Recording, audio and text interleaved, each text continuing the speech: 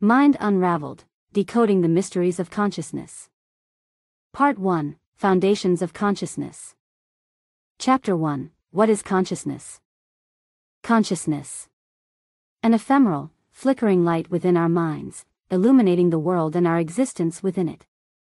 We navigate our lives effortlessly guided by this awareness, yet its true nature eludes our grasp like mist slipping through fingers. What exactly is this thing we call consciousness? The quest to define consciousness has preoccupied philosophers and scientists for centuries. Simple at first glance, this question unravels into a tapestry of complexity. Is consciousness merely the sum total of our brain's electrochemical activity, or something more? Can it be measured, packaged, and neatly explained by scientific laws? There exists no single, universally agreed-upon definition of consciousness. Thinkers offer a kaleidoscope of perspectives: consciousness as awareness of our surroundings, consciousness as the ability to feel and experience, consciousness as the narrative voice in our heads chronicling our internal world. Yet, all these definitions seem to nibble around the edges of something grander.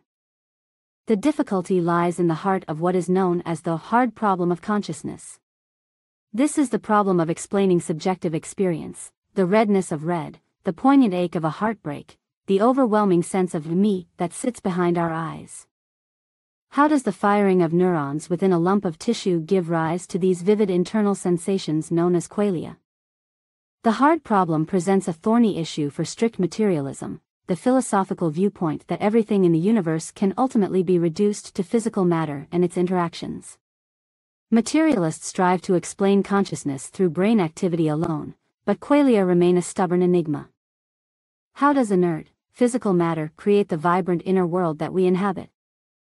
The chasm between the physical and the experiential suggests to some the possibility of dualism. This position posits that reality is fundamentally composed of two substances: material substance and mental substance. Consciousness, for the dualist, may be inherent in the fabric of reality, something irreducible to the physical. The idea that mind and matter are distinct creates a host of new puzzles. How do these substances interact? Can they even be separated? The battle lines between the materialist and dualist camps have been drawn anew in the language of modern neuroscience.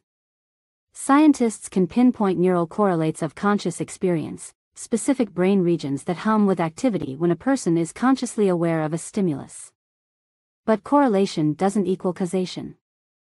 Does this brain activity create subjective experience, or merely accompany it? We can map the stars in the night sky, trace the intricate wiring of the brain, yet the flame of consciousness still dances with an air of otherworldliness. The hard problem persists, reminding us that even our greatest intellectual achievements leave some of the deepest mysteries untouched. The nature of consciousness remains a vast, uncharted sea, luring us with its promise of self-discovery and humbling us with the limits of our understanding. As we embark on this exploration of consciousness, let us be both rigorous and open-minded. We shall examine the insights offered by science and philosophy, but also acknowledge the spaces where certain knowledge gives way to awe-inspiring wonder. Chapter 2, The Conscious and the Unconscious. If the conscious mind is the illuminated stage of our mental theater, the unconscious dwells in the shadowy wings, a vast repository of unseen forces that subtly, and sometimes not so subtly, shape our actions, thoughts, and feelings. To understand the complexities of the human psyche, we must venture below the surface of immediate awareness and explore this enigmatic realm. Sigmund Freud, the father of psychoanalysis, revolutionized our understanding of the unconscious. His theories, though often controversial, expose the subterranean depths of the mind. Freud envisioned the unconscious as a seething cauldron of repressed desires, primal urges, and unresolved conflicts, largely formed during childhood. He believed that these hidden forces, though locked away from conscious awareness, continually press for expression. The unconscious, according to Freud, finds its voice through dreams, slips of the tongue, the aptly named Freudian slips, and even neurotic symptoms. Psychoanalysis aims to bring these unconscious forces into the light, offering a path towards self-understanding and healing. While many specific details of Freud's theories have been challenged, his core idea, the existence of powerful mental processes operating outside of our conscious awareness remains an enduring pillar of modern psychology. However, contemporary understandings of the unconscious have moved beyond a singular focus on repressed desires and conflicts. Cognitive science has revealed a different kind of unconscious, one teeming with implicit processes. These processes operate automatically and effortlessly, influencing our judgments, behaviors, and biases without our conscious knowledge. Think of them as mental shortcuts, quick and intuitive ways of processing the torrent of information that constantly bombards us. Consider the phenomenon of implicit bias. Studies show that we harbor unconscious associations and prejudices about race, gender, and social groups. These hidden biases can subtly influence our split-second impressions, decisions about who to befriend or hire, and countless other daily interactions. While we may consciously believe in equality, implicit biases can operate beneath the surface, revealing a disconnect between our ideals and our automatic reactions. The unconscious shapes our perceptions of the world in other subtle ways. Past experiences and expectations can prime us to notice certain things and ignore others. We may be unknowingly biased towards information that confirms our existing beliefs, creating an echo chamber within our own minds. Marketers have long understood the power of the unconscious. Advertising often aims to tap into our deeply held desires for belonging, status, or security, subtly connecting their products with the fulfillment of these needs. They understand that we aren't always rational decision-makers swayed primarily by logic and facts. The existence of the unconscious raises questions about how much control we truly have over ourselves. Do we carefully weigh our options and make rational choices, or are we puppets jerked by unseen strings?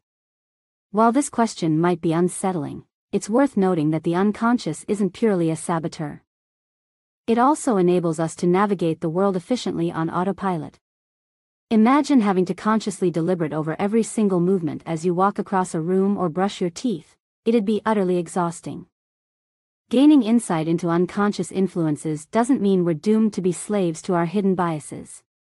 Awareness is the first step towards change. Practices like mindfulness can help illuminate the subtle mental habits that shape our reactions. Through deliberate effort, we can challenge implicit biases and train our minds to make more intentional, value-driven choices. The unconscious is not an adversary to be conquered, but a mysterious and often misunderstood part of ourselves. By understanding its influence, we gain a deeper understanding of why we do the things we do, think the things we think, and feel the things we feel. In the interplay between the conscious and the unconscious lies the fascinating puzzle of the human mind. Chapter 3: The Neuroscience of Awareness. Consciousness isn't an ethereal force existing separately from our physical bodies. Its flickering flame arises from the intricate dance of billions of neurons within the brain. Modern neuroscience seeks to untangle this complex web, seeking to identify the biological architecture that gives rise to our awareness of ourselves and the world. One leading theory in the neuroscience of consciousness is the global neuronal workspace theory. This theory proposes that consciousness isn't confined to a single, localized brain region. Instead, it emerges from the dynamic interaction of distributed neural networks across the brain. Imagine the brain as a vast interconnected city. Various neighborhoods, brain regions, specialize in processing different types of information: visual signals, auditory input, emotions, memories. According to the workspace theory, consciousness arises when information from these specialized neighborhoods is broadcast and integrated within a global workspace. This workspace is not a physical location, but a functional network allowing for flexible, cross-brain communication. Think of it like a stage performance. Specialized brain regions are the actors, each focusing on their unique roles. The global workspace is the stage where they come together, their contributions seamlessly woven into a coherent performance, our conscious experience. This process is highly dynamic, shifting and adapting as our focus and awareness change.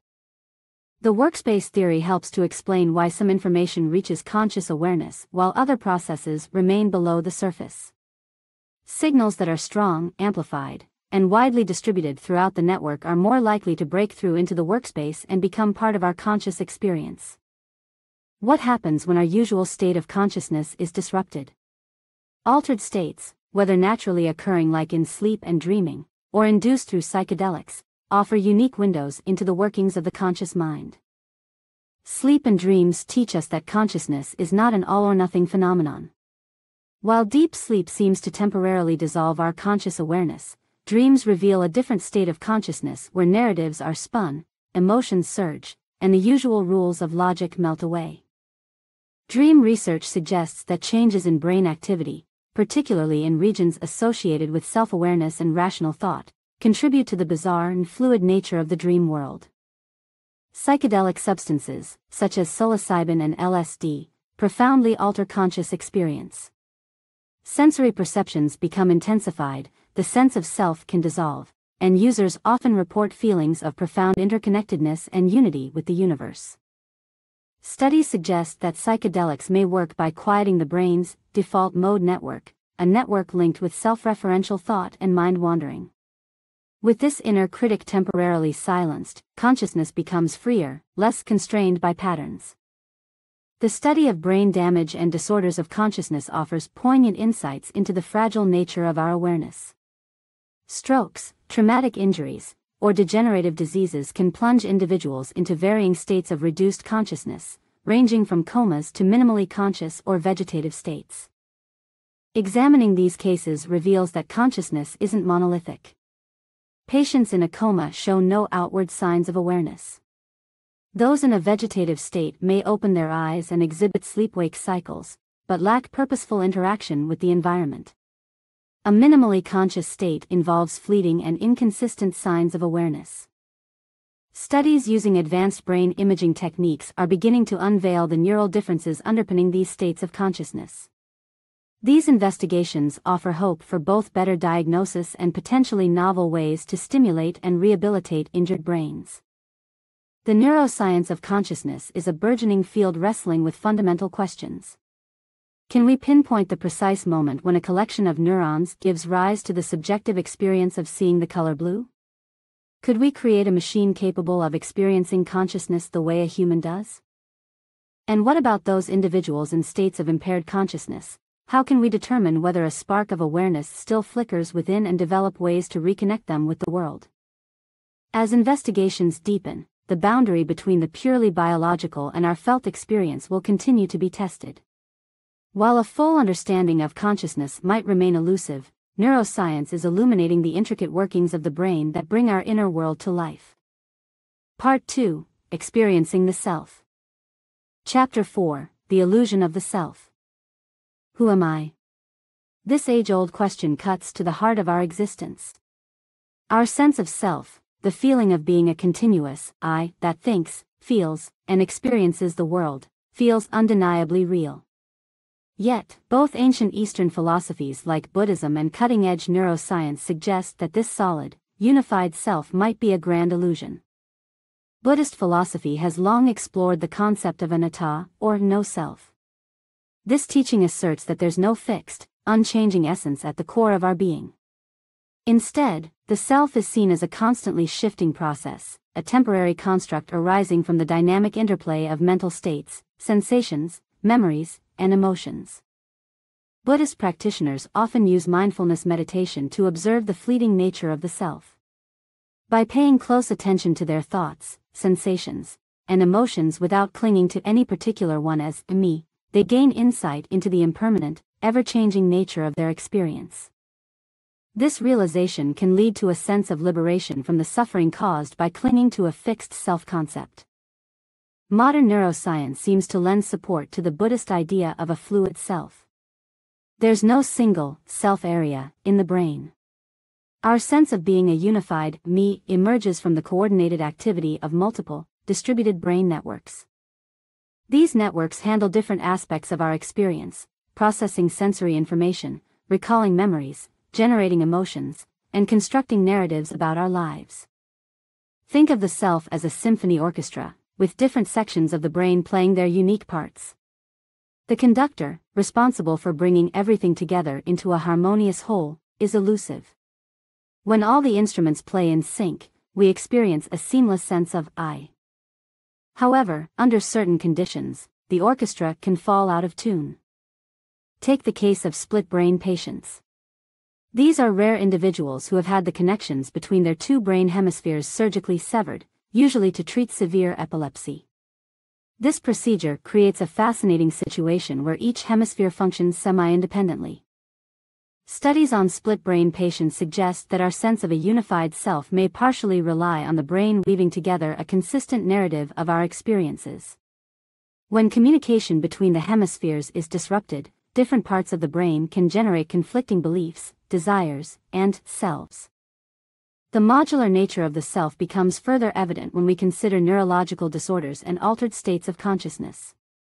Brain damage can selectively impair certain aspects of self-awareness, whether it's the loss of specific memories, changes in personality, or the inability to recognize one's own body.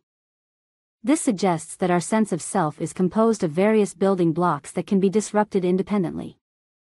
Ego dissolution is a phenomenon in which the boundaries of the self temporarily dissolve, leading to a feeling of profound interconnectedness with the universe and a loss of the usual sense of I. This can occur spontaneously during deep meditative states, intense spiritual experiences, or with the use of psychedelic substances. During ego dissolution, brain imaging studies revealed decreased activity in the default mode network, a brain network associated with self-referential thinking and daydreaming. This quieting of the brain's inner narrator may allow for a more expanded and less self-centered mode of consciousness to emerge. The neuroscience of selfhood reminds us that what feels like a solid, impermeable me is actually a dynamic and ever-evolving construction. This understanding offers both potential dangers and profound opportunities. The danger lies in realizing that our self-concept, which we often base our identity and decisions upon, is surprisingly malleable. It reminds us that we can easily fall into the trap of identifying too strongly with any particular aspect of ourselves, our job, our beliefs, our possessions, leading to inflexibility and defensiveness. However, viewing the self as a process rather than a fixed entity can be incredibly liberating. It frees us from clinging to a rigid self-image and opens us up to change and growth. Understanding the constructed nature of the self can also lead to a sense of compassion, both for ourselves and others, as we recognize that our flaws and struggles stem from a complex interplay of biological and experiential factors. The exploration of selfhood pushes the boundaries of both science and philosophy. As we continue to peer into the brain and contemplate the nature of consciousness, the question of who we truly are will continue to fascinate, humble, and perhaps even transform us. Chapter 5: The Embodied Mind. The traditional image of the mind often depicts it as a disembodied entity, residing solely within the confines of the skull. However, modern research is shattering this view, revealing the profound and dynamic connection between the body and the mind. We aren't just brains on a stick. Our thoughts, emotions, and very sense of self are deeply rooted in the flesh and blood of our bodies. The science of embodied cognition emphasizes that our bodies aren't simply vessels for carrying around our brains, they actively shape our mental processes. Far from passively receiving instructions from the brain, the body generates rich sensory signals that travel upstream, subtly and continuously influencing how we think, feel, and experience the world. At the foundation of the embodied mind lies interoception, our sense of the body's internal state. Unlike sight, hearing, or touch, interoception focuses inward. It encompasses the symphony of sensations that arise from our organs and tissues, the pounding of our hearts, the expansion and contraction of our lungs, the churn of our gut, the subtle ache of muscles. Interoception is vital to our sense of being alive. These internal bodily signals form the bedrock upon which our emotional experiences are built. Consider the feeling of anxiety. It's not simply a state of mind, but a visceral sensation. A fluttering stomach, tightened chest, shallow breathing. Emotions have a profound bodily component. Studies show that individuals who are more attuned to their interoceptive signals experience emotions with greater intensity. Interestingly, they also tend to have a greater capacity for emotional regulation. This suggests that honing our awareness of internal bodily sensations doesn't lead to being overwhelmed by emotions, but rather gives us a greater ability to navigate our emotional landscape with skill. The influence of the body on the mind goes far beyond emotions. Consider the way that language is saturated with physical metaphors for mental states. We feel grounded, have gut instincts, are weighed down by worry, or lifted by joy. This isn't mere coincidence, it reflects the way abstract concepts are often understood through bodily experience. Experiments in the field of embodied cognition provide compelling evidence of this body-mind connection. For example, studies show that simply holding a warm cup of coffee can make people perceive others as friendlier and more generous. Or, when asked to make moral judgments, individuals find transgressions to feel weightier if they are simultaneously carrying a physically heavy load. Embodied cognition goes beyond perception and extends to action. The way we move our bodies can shape our thoughts and feelings. Research shows that adopting expansive, open postures, think Superman pose, can boost confidence and reduce stress hormones. Conversely, slumped, constricted postures can breed feelings of low self-esteem and anxiety. This has real-world implications for how we treat conditions like depression. While traditional therapies focus heavily on changing thought patterns, embodied approaches emphasize the transformative power of changing the way one inhabits and moves through the world. Standing upright, engaging in physical exercise, or even simply practicing open, expansive postures can have surprisingly potent effects on our mental well-being. The embodied mind has implications for how we learn as well. Educational practices are increasingly embracing the idea that physical movement and hands-on activities can enhance cognitive development. This is especially true for children, whose understanding of the world is deeply intertwined with exploration and action. Rather than merely memorizing facts, embodied learning allows students to grasp abstract concepts by physically interacting with them. The implications of the embodied mind run deep. It challenges the old Cartesian divide between the mental and the physical. Our physical existence isn't a mere support system for the real action happening in our heads. Body and mind are inextricably linked partners, locked in a continuous, two-way conversation. Understanding this connection has the power to transform the way we think about health. Mental well-being isn't achieved solely through talk therapy, but through holistic approaches that recognize the importance of physical exercise, healthy nutrition, and stress-reducing practices like yoga or dance. Recognizing our embodiment serves as a potent reminder of the profound effects that seemingly simple actions can have on our minds. Cultivating awareness of our breath, noticing subtle shifts in posture, and consciously engaging in movement become tools for understanding, regulating, and enhancing our inner world. The embodied mind invites us to appreciate the intricate dance between what we think, what we feel, and what we do, an interconnected whole that is far greater than the sum of its parts. Chapter 6: Emotions and Consciousness. Emotions paint the canvas of our consciousness with vibrant hues.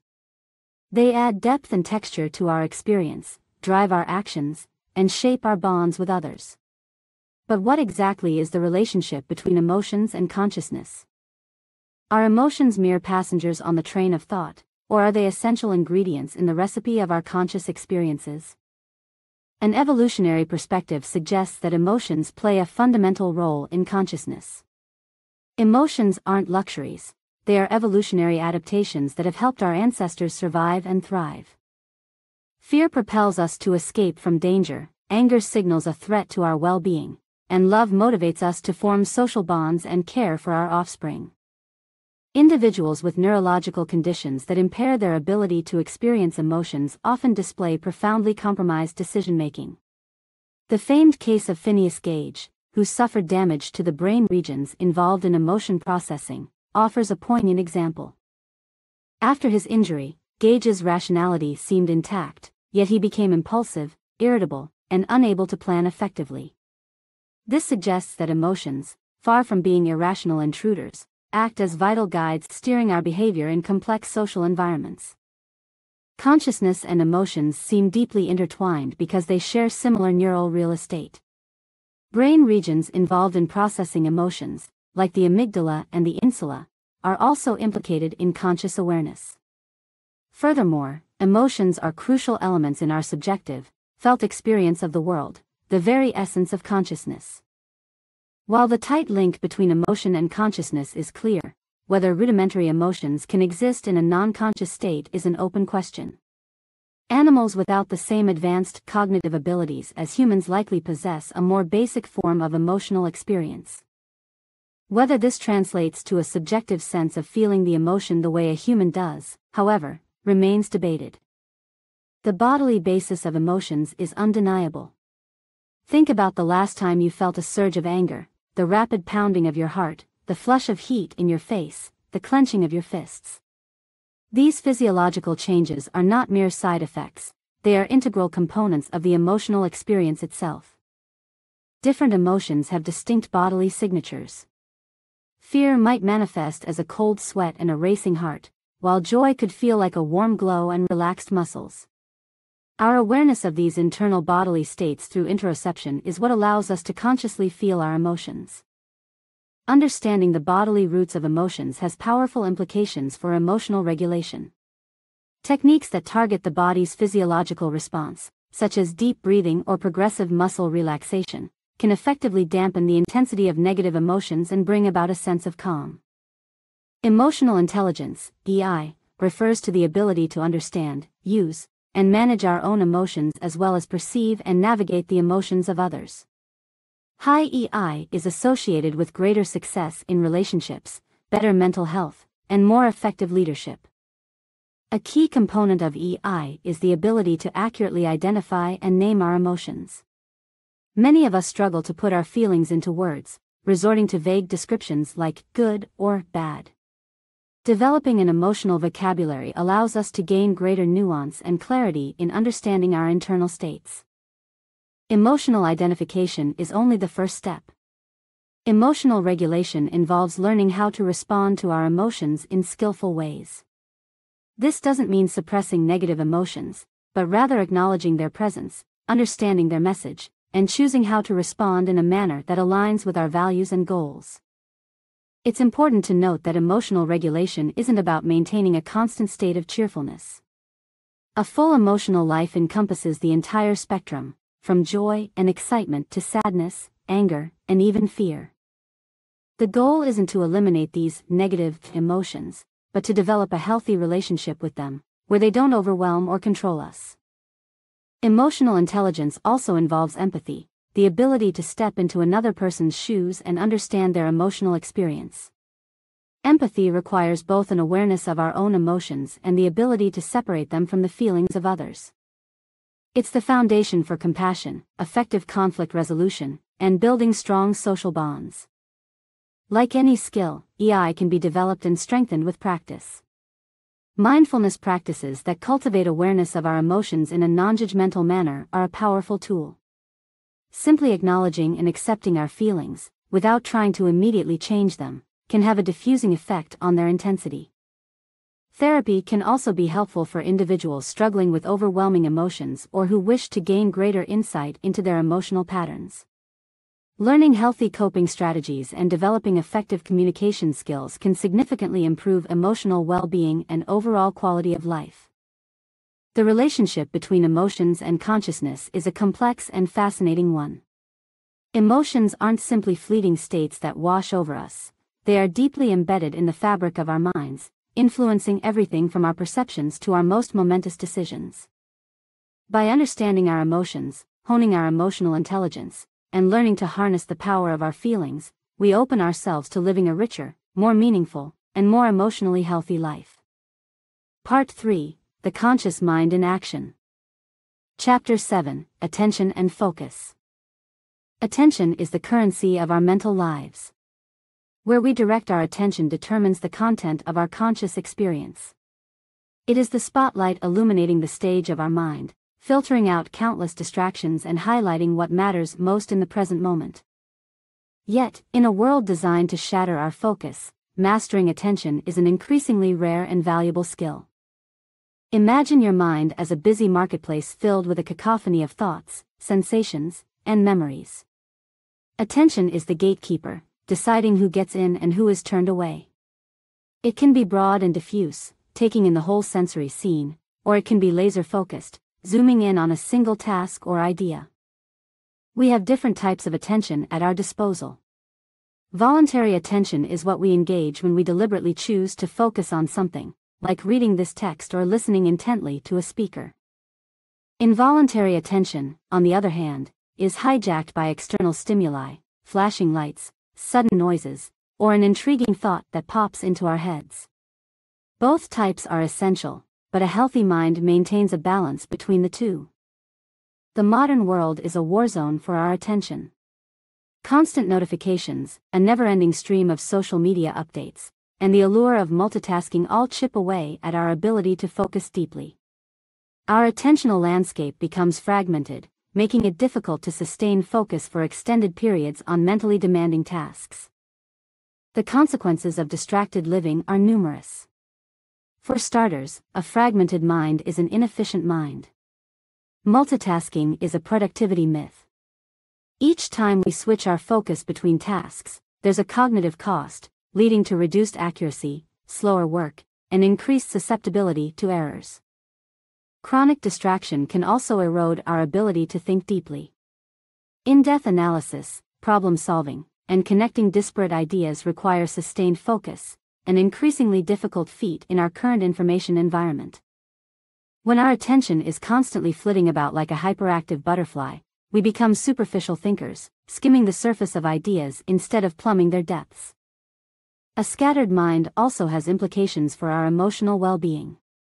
Studies show a correlation between mind wandering and reduced happiness.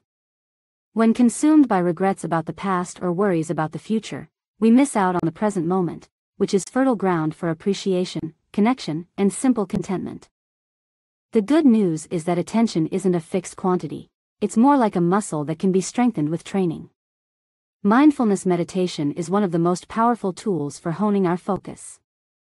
By repeatedly bringing our attention back to the breath or other bodily sensations, we cultivate the ability to notice when our minds have wandered and gently return them to the present moment. Over time, this practice builds a strong attentional anchor, reducing our susceptibility to distractions. There are other ways to combat the forces vying for our attention. One helpful strategy is to prioritize distraction-free zones. Designate specific times and spaces for tasks requiring deep focus, where notifications are shut off and digital temptations are minimized. Even short bursts of undistracted time can do wonders for our productivity and creativity. The practice of single-tasking might seem quaint in our multitasking-obsessed culture, yet it's surprisingly potent. Instead of juggling multiple tasks poorly, focus entirely on one thing at a time. Give it your full attention, immerse yourself in the task, and see the quality of your work and enjoyment increase. Minimizing digital overload is another important step. While digital tools are incredibly useful, they can also be major sources of distraction. Be mindful about the apps on your devices, delete or mute those that aren't truly serving you. Consider setting tech-free times during the day, such as during meals or an hour before bed, to give your attentional muscles a chance to rest and recharge. While modern technology presents many challenges for our attention, it also offers tools that can be leveraged to our advantage. Apps for blocking distracting websites or timing focused work sessions can be helpful allies in cultivating a more concentrated mind. Reclaiming mastery over our attention requires a combination of internal and external strategies. Just as we cultivate physical fitness through exercise, tending to our mental fitness involves regular workouts for our attentional muscles. In a world that profits from our distraction, training our attention is an act of gentle rebellion.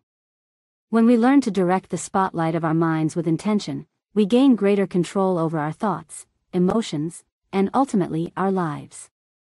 A focused mind is a powerful mind, better equipped to navigate challenges, savor the present, and unlock our full creative and intellectual potential.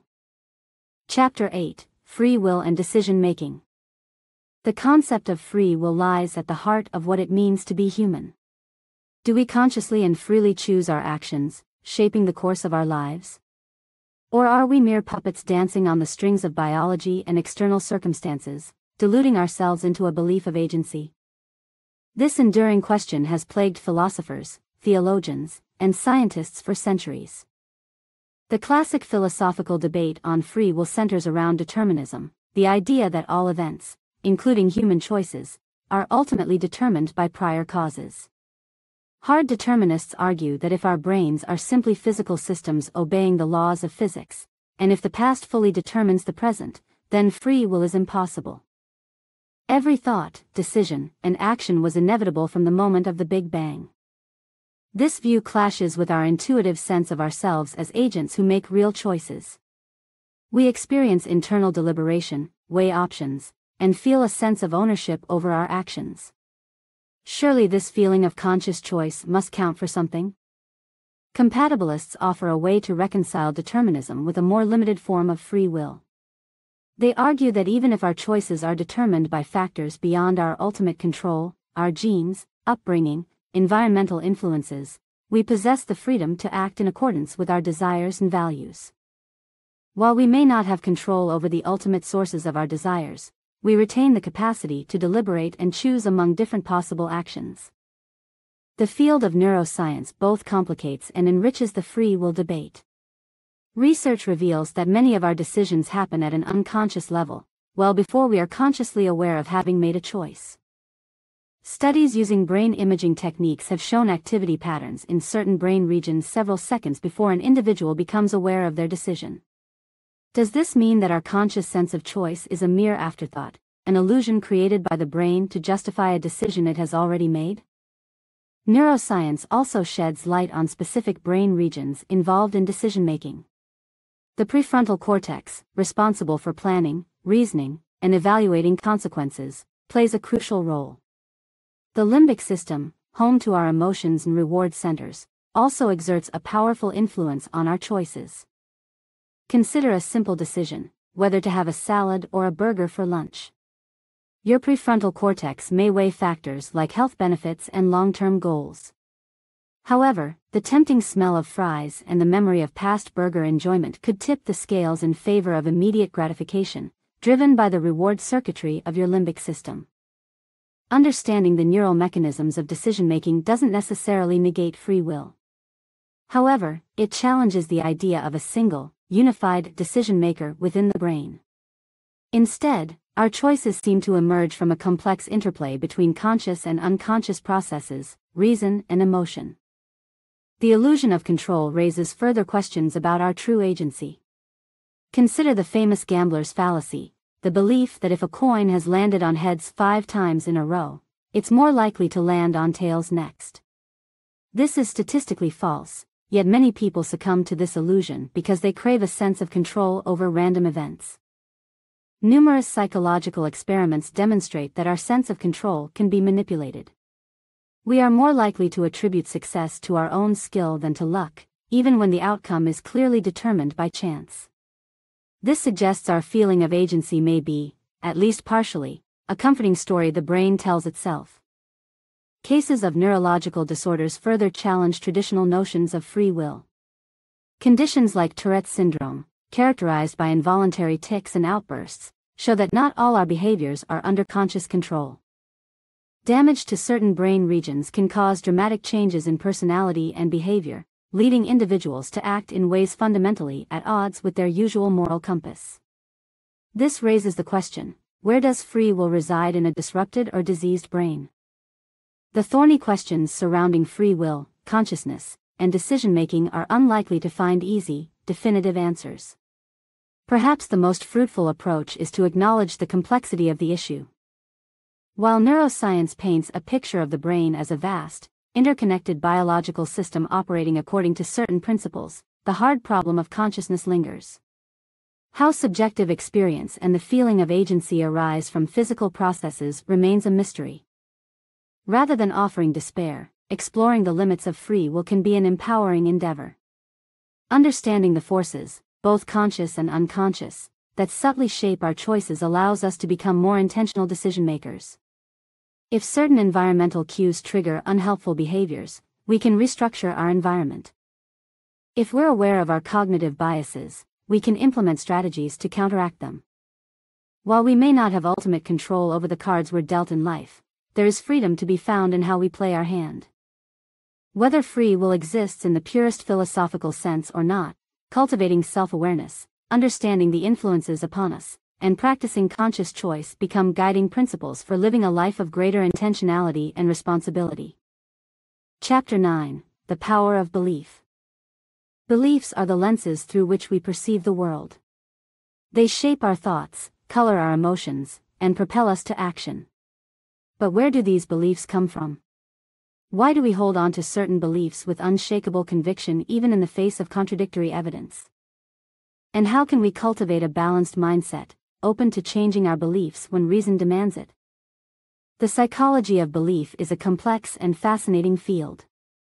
Our beliefs form from a mixture of early childhood experiences, social influences, personal experiences, and our emotional needs.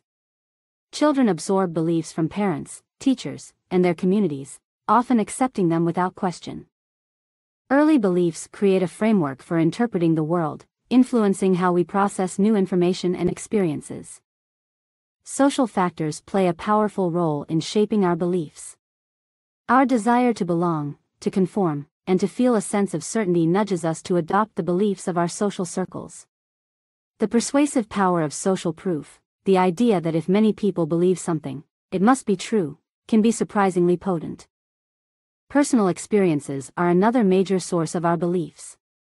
If you touch a hot stove and get burned, you develop a strong belief that stoves can be dangerous. However, personal experience is a fallible guide. Sometimes, isolated incidents can lead to overly generalized or inaccurate beliefs. Our emotions can also hijack our objectivity when it comes to belief formation. Fear, anger, and the need to feel safe or in control can influence what we choose to believe. We may seek out information that confirms our existing beliefs and dismiss evidence that contradicts them, a phenomenon known as confirmation bias. Our thinking is riddled with cognitive biases, systematic errors in our thinking patterns that lead us astray. One example is the availability heuristic. We tend to judge the likelihood of an event based on how easily examples spring to mind.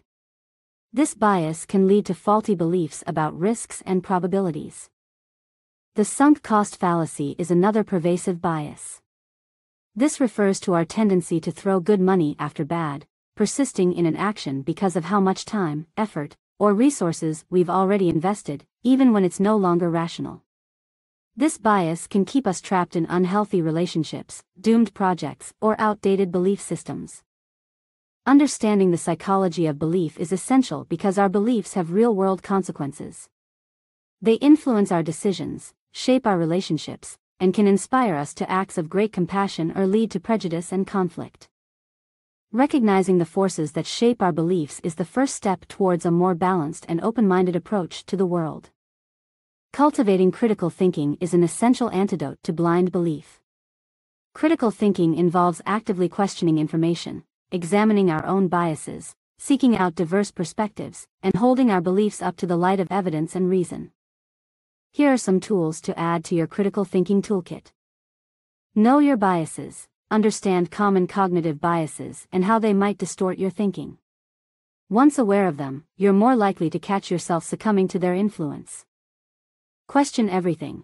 Be willing to question even your deeply held beliefs. Where did this belief come from? What evidence supports it? Are there alternative explanations? Seek out opposing views. Don't just consume information that confirms your existing worldview. Actively seek out perspectives that challenge your beliefs. This can expose you to flaws in your thinking or strengthen your existing beliefs by demonstrating they can withstand scrutiny. Embrace uncertainty. It's okay not to have all the answers.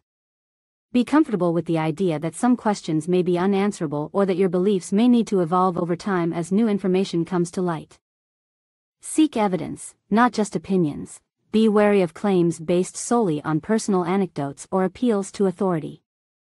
Look for credible sources, peer-reviewed studies, and data-driven arguments when forming and evaluating beliefs. Consider the source. Who is presenting the information? What are their qualifications? Do they have any agendas or biases that might influence their presentation? Be humble. Recognize that your own knowledge and understanding are limited. Even the most brilliant minds can be wrong. Arrogance is the enemy of open-mindedness.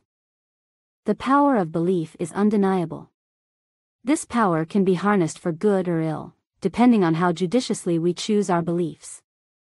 Beliefs can give us the courage to face challenges, the motivation to pursue our dreams, and a sense of meaning and purpose in life. But unexamined beliefs can breed intolerance, close us off to new possibilities, and create rifts in our relationships and communities. Cultivating a willingness to examine our existing beliefs, to seek evidence, and to remain open to changing our minds isn't a sign of weakness, it's a testament to intellectual curiosity and a commitment to truth-seeking. It's a journey, not a destination. In a world awash with information and rife with potential for deception, critical thinking is our life raft, empowering us to navigate the choppy waters of belief with discernment and wisdom. Part 4, Expanding Consciousness. Chapter 10, Meditation and Mindfulness.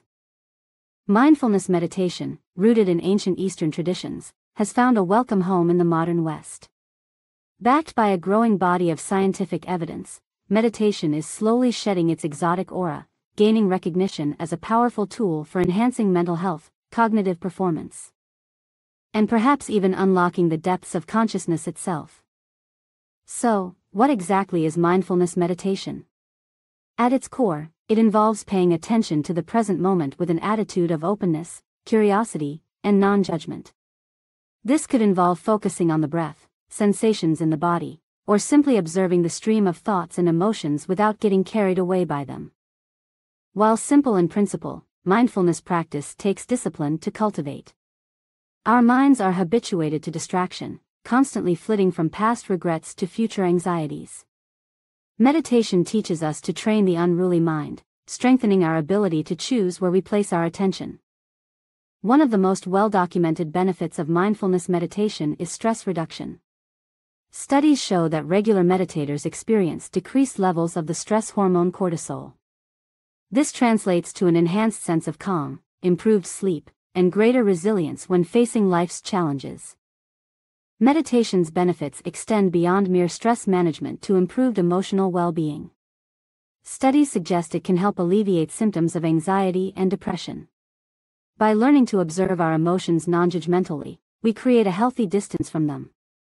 We realize that thoughts and emotions are transient mental events, not defining aspects of who we are. This can diminish their power to overwhelm us. Mindfulness strengthens our attentional muscles, leading to improved focus and concentration.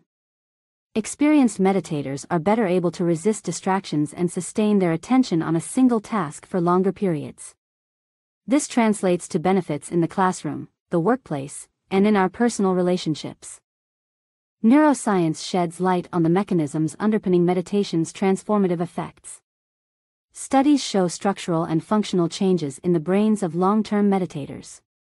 Brain regions involved in attention, self-awareness, and emotional regulation show increased density and connectivity. This suggests that meditation actually reshapes the physical landscape of our brains, enhancing our capacity for focused awareness and emotional balance. The amygdala, the brain's threat detector, is a key player in our stress response. Research suggests that meditation can shrink the amygdala and dampen its reactivity. This may explain why meditators tend to have a greater capacity to handle stressful situations with equanimity. While stress reduction and improved mood are valuable benefits, meditation's potential extends far beyond simply feeling better on a day-to-day basis. Its core purpose lies in the cultivation of insight into the nature of our minds and experience. Mindfulness cuts through the illusion of a fixed, unchanging self. By carefully observing the ever-changing flow of thoughts, sensations, and emotions, we realize that our sense of self is not a solid entity, but a dynamic process. This insight can be profoundly liberating, diminishing our tendency to cling to rigid self-concepts or identify with fleeting mental states. Meditation fosters meta-awareness, the ability to observe our thoughts and emotions from a more expansive viewpoint. It's like stepping back from a painting, seeing the whole picture, rather than fixating on one particular brushstroke. This meta-awareness can help us disengage from unhelpful thought patterns and cultivate a greater sense of calm and inner stability. For some, mindfulness practice becomes a gateway to exploring the deeper mysteries of consciousness. By systematically observing the contents of our own minds, we may gain insights into the fundamental nature of awareness and the relationship between the subjective mind and the physical world. Meditation isn't a quick fix. Its benefits unfold with consistent practice. Think of it like training for a marathon. You won't transform after a single running session, but with perseverance, your endurance gradually increases. Similarly, the rewards of meditation come with dedication. There are many different mindfulness techniques and traditions. Popular options include focusing on the breath, performing a body scan, mentally focusing on different parts of the body, or practicing open awareness, simply observing whatever arises in the field of consciousness. It's important to find a method and teacher that resonates with you. While meditation has tremendous potential benefits, it's important to manage expectations. It's not a magical cure-all, and it's not suitable for everyone. For individuals with severe mental health conditions, it's recommended only under guidance of a qualified therapist.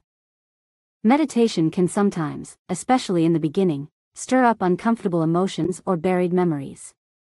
If you have a history of trauma, it's important to approach meditation practice with caution and potentially enlist the support of a mental health professional. The blossoming of interest in mindfulness meditation is encouraging. As science continues to elucidate its benefits and its practice becomes more widely accessible, more people have the opportunity to discover its transformative power. Whether you seek stress reduction, greater focus, emotional well-being, or insight into the deepest workings of your mind, mindfulness meditation offers a time-tested path. In an age of endless distractions and external stimulation, the simple act of turning inwards holds the key to unlocking a greater sense of peace, clarity, and connection with the profound mystery of being. Chapter 11: Flow States and Peak Experiences. Flow states are those magical moments when time seems to dissolve, self-consciousness fades, and we become blissfully immersed in an activity. We feel an effortless sense of control, actions flow smoothly, and our abilities seem perfectly matched to the challenges at hand. Athletes, artists, musicians, and even those deep in a stimulating work project, know the exhilarating feeling of being fully in the zone. Psychologist Mihai Csikszentmihalyi pioneered the study of flow, identifying its essential components. A flow state occurs when a task is sufficiently challenging to stretch our skills, but not so difficult as to induce overwhelming anxiety. Importantly, there needs to be a clear goal and immediate feedback on our progress. Think of a rock climber grappling with a difficult route, receiving constant feedback from the feel of the rock under their fingers, or a musician lost in the process of playing a piece and hearing the immediate results. Flow states are characterized by a merging of action and awareness. We are fully absorbed in the task, with little mental bandwidth left over for self-judgment or intrusive thoughts. The critical inner voice quiets down, allowing for a seamless experience. Time often feels distorted in flow, with hours seeming to pass in minutes. This is because our attention is fully anchored in the present moment, rather than ruminating on the past or worrying about the future. Paradoxically, while we may lose our sense of self during flow, it often leads to feeling a stronger sense of self afterward, fueled by a sense of competence and accomplishment. So how do we increase the likelihood of these optimal experiences?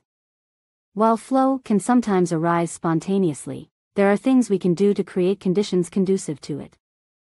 1. Find your sweet spot. The skill/challenge balance is key for flow. Seek activities that push slightly beyond your current abilities, encouraging growth without crushing you. 2. Clear goals and feedback. Define what you want to achieve, and break down the process into smaller, manageable steps. This provides the necessary structure for flow to emerge. 3. Minimize distractions. Flow thrives in a distraction-free environment. Turn off notifications, create a quiet workspace, and commit to single tasking for focused blocks of time. 4. Match your energy to the task. We tend to experience better flow states when our mental energy is high. Schedule demanding activities for times of day when you feel most alert and focused. 5. Rituals as entryways. Creating a pre-activity ritual can help signal to your mind and body that it's time to enter a focused state. This could involve a few minutes of mindful breathing, tidying your workspace, or listening to a specific piece of music. 6. Cultivate deep focus. mindfulness meditation strengthens the attentional muscles crucial for sustaining flow. Regular mindfulness practice can make flow states more accessible. 7. Embrace the struggle. Don't be afraid of activities that require effortful learning and concentration. The more we invest in skill development, the greater our potential for flow in that domain. 8. Do it for the love of it. Flow most readily occurs with intrinsically motivating activities. Passion for the task itself helps sustain effort through challenges. Peak experiences, as explored by psychologist Abraham Maslow, are intense moments of awe, ecstasy, wonder, or profound connection. These experiences can fundamentally shift our perspectives on ourselves and our place in the cosmos. They often leave us feeling a deep sense of gratitude, a renewed zest for life, and a sense that something immensely significant has occurred, even if it cannot be fully explained.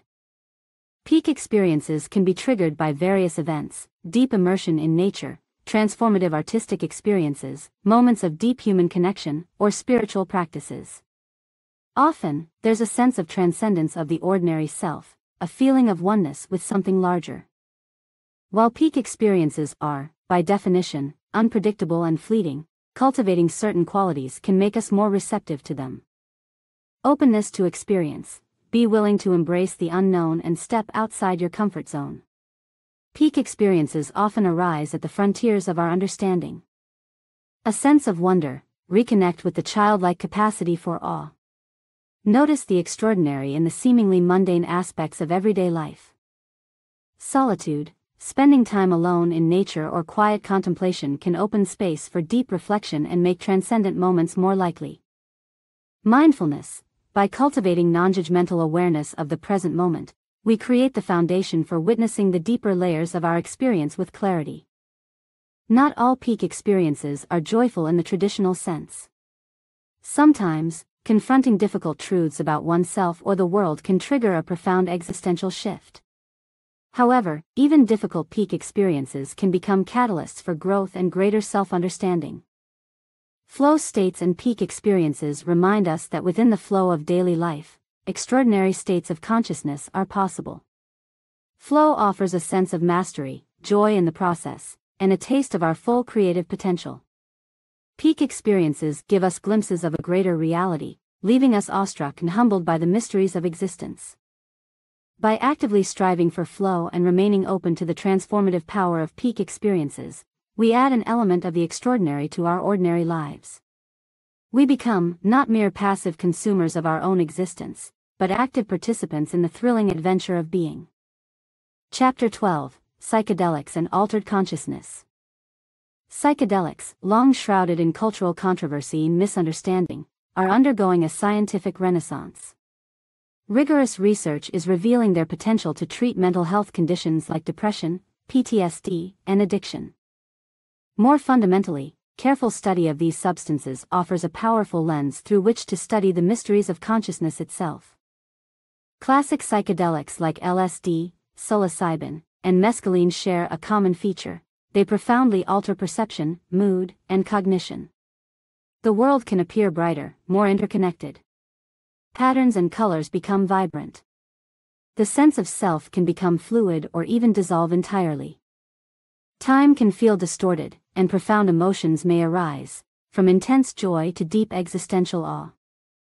How do psychedelics produce such dramatic effects on consciousness? Neuroimaging studies offer some tantalizing clues. Psychedelics temporarily dampen activity in a brain network called the default mode network, DMN. The DMN is associated with self-referential thinking, mind-wandering, and maintaining a sense of self separated from the rest of the world. Quieting the DMN may explain the feelings of self-dissolution and interconnectedness often reported during psychedelic experiences. It seems that these substances temporarily disrupt the brain's usual patterns of activity, allowing for new modes of perception and consciousness to emerge. Research suggests that psychedelics may also have neurogenic effects, promoting the growth of new connections between neurons. This increased neural plasticity could be one mechanism through which psychedelics produce lasting positive changes in mood and behavior. One of the most promising areas of psychedelic research is their potential for treating mental health conditions. Studies have shown significant positive effects of psilocybin-assisted therapy for treatment-resistant depression. Patients with severe PTSD and those facing existential anxiety related to terminal illness have also shown promising responses to psychedelic-assisted therapy. So, if psychedelics are such promising therapeutic tools, why were they stigmatized and research stifled for decades? The story is complex. Early, less rigorous research in the 1960s, combined with the cultural upheaval associated with widespread recreational use, led to a backlash and criminalization. Legitimate scientific research ground to a near halt for many years. Modern clinical research on psychedelics takes a far more careful and measured approach than the early days. Studies follow rigorous safety protocols, careful participant screening, and integration therapy to help individuals process their experiences. Understanding risks and ensuring safety are paramount. Psychedelic substances are powerful, and those with a predisposition to psychotic disorders should avoid them. These experiences can be unpredictable and bring up difficult emotions or psychological material. Safe settings and guidance from trained facilitators are crucial. Psychedelic experiences are not always purely blissful. Challenging emotions like fear or anxiety can emerge, particularly when set and setting aren't carefully orchestrated. The proper mindset and environment going into a psychedelic experience are as important as the substance itself. This leads to the important distinction between recreational use of psychedelics and intentional, therapeutic use within a supportive container. Seeking peak experiences for the sake of novelty alone carries greater risks. When approached with care and reverence, psychedelics become powerful teachers rather than mere thrill rides. The potential of psychedelics goes beyond treating existing mental disorders.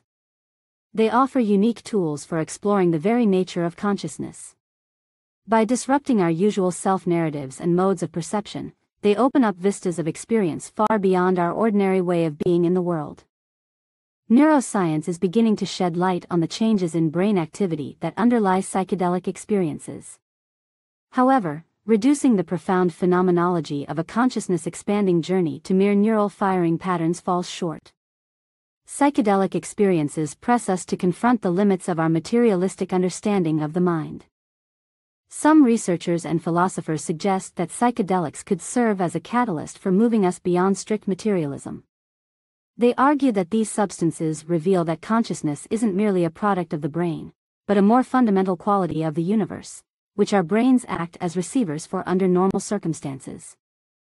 While such claims remain speculative, they point to the fundamental questions that psychedelic experiences provoke. Could there be other modes of consciousness radically different from our everyday experience that these substances temporarily give us access to?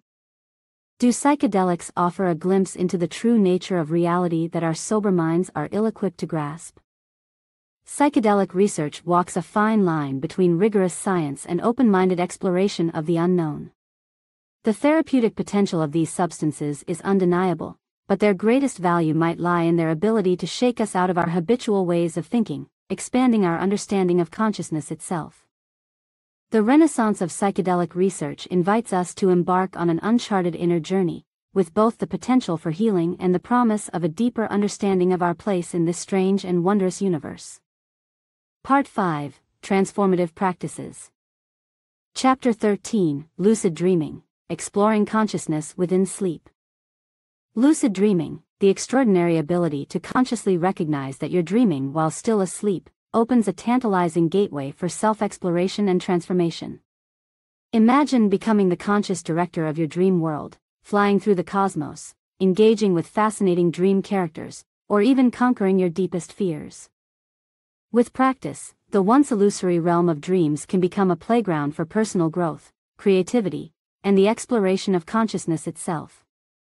So, how do we tap into this extraordinary potential?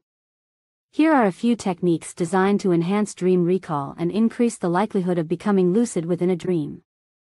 Dream journaling. Keep a dedicated notebook by your bedside. Upon waking, immediately record as many details of your dreams as possible, including characters, settings, emotions, and any recurring themes. Increased attentiveness to dreams tends to increase their vividness and memorability. Reality checks. throughout the day, frequently question the nature of your experience. Look for inconsistencies that would only be possible in a dreamscape. Can you read a paragraph of text and have it change when you look away and then return? Can you push your fingers through a solid object? Habituating reality checks in the waking world can increase their likelihood of spontaneously occurring while dreaming. Mnemonic induction of lucid dreams, mild upon settling in for sleep, repeatedly tell yourself, "I will know I'm dreaming," or a similar phrase. Aim to fall asleep with this intention held firmly in mind.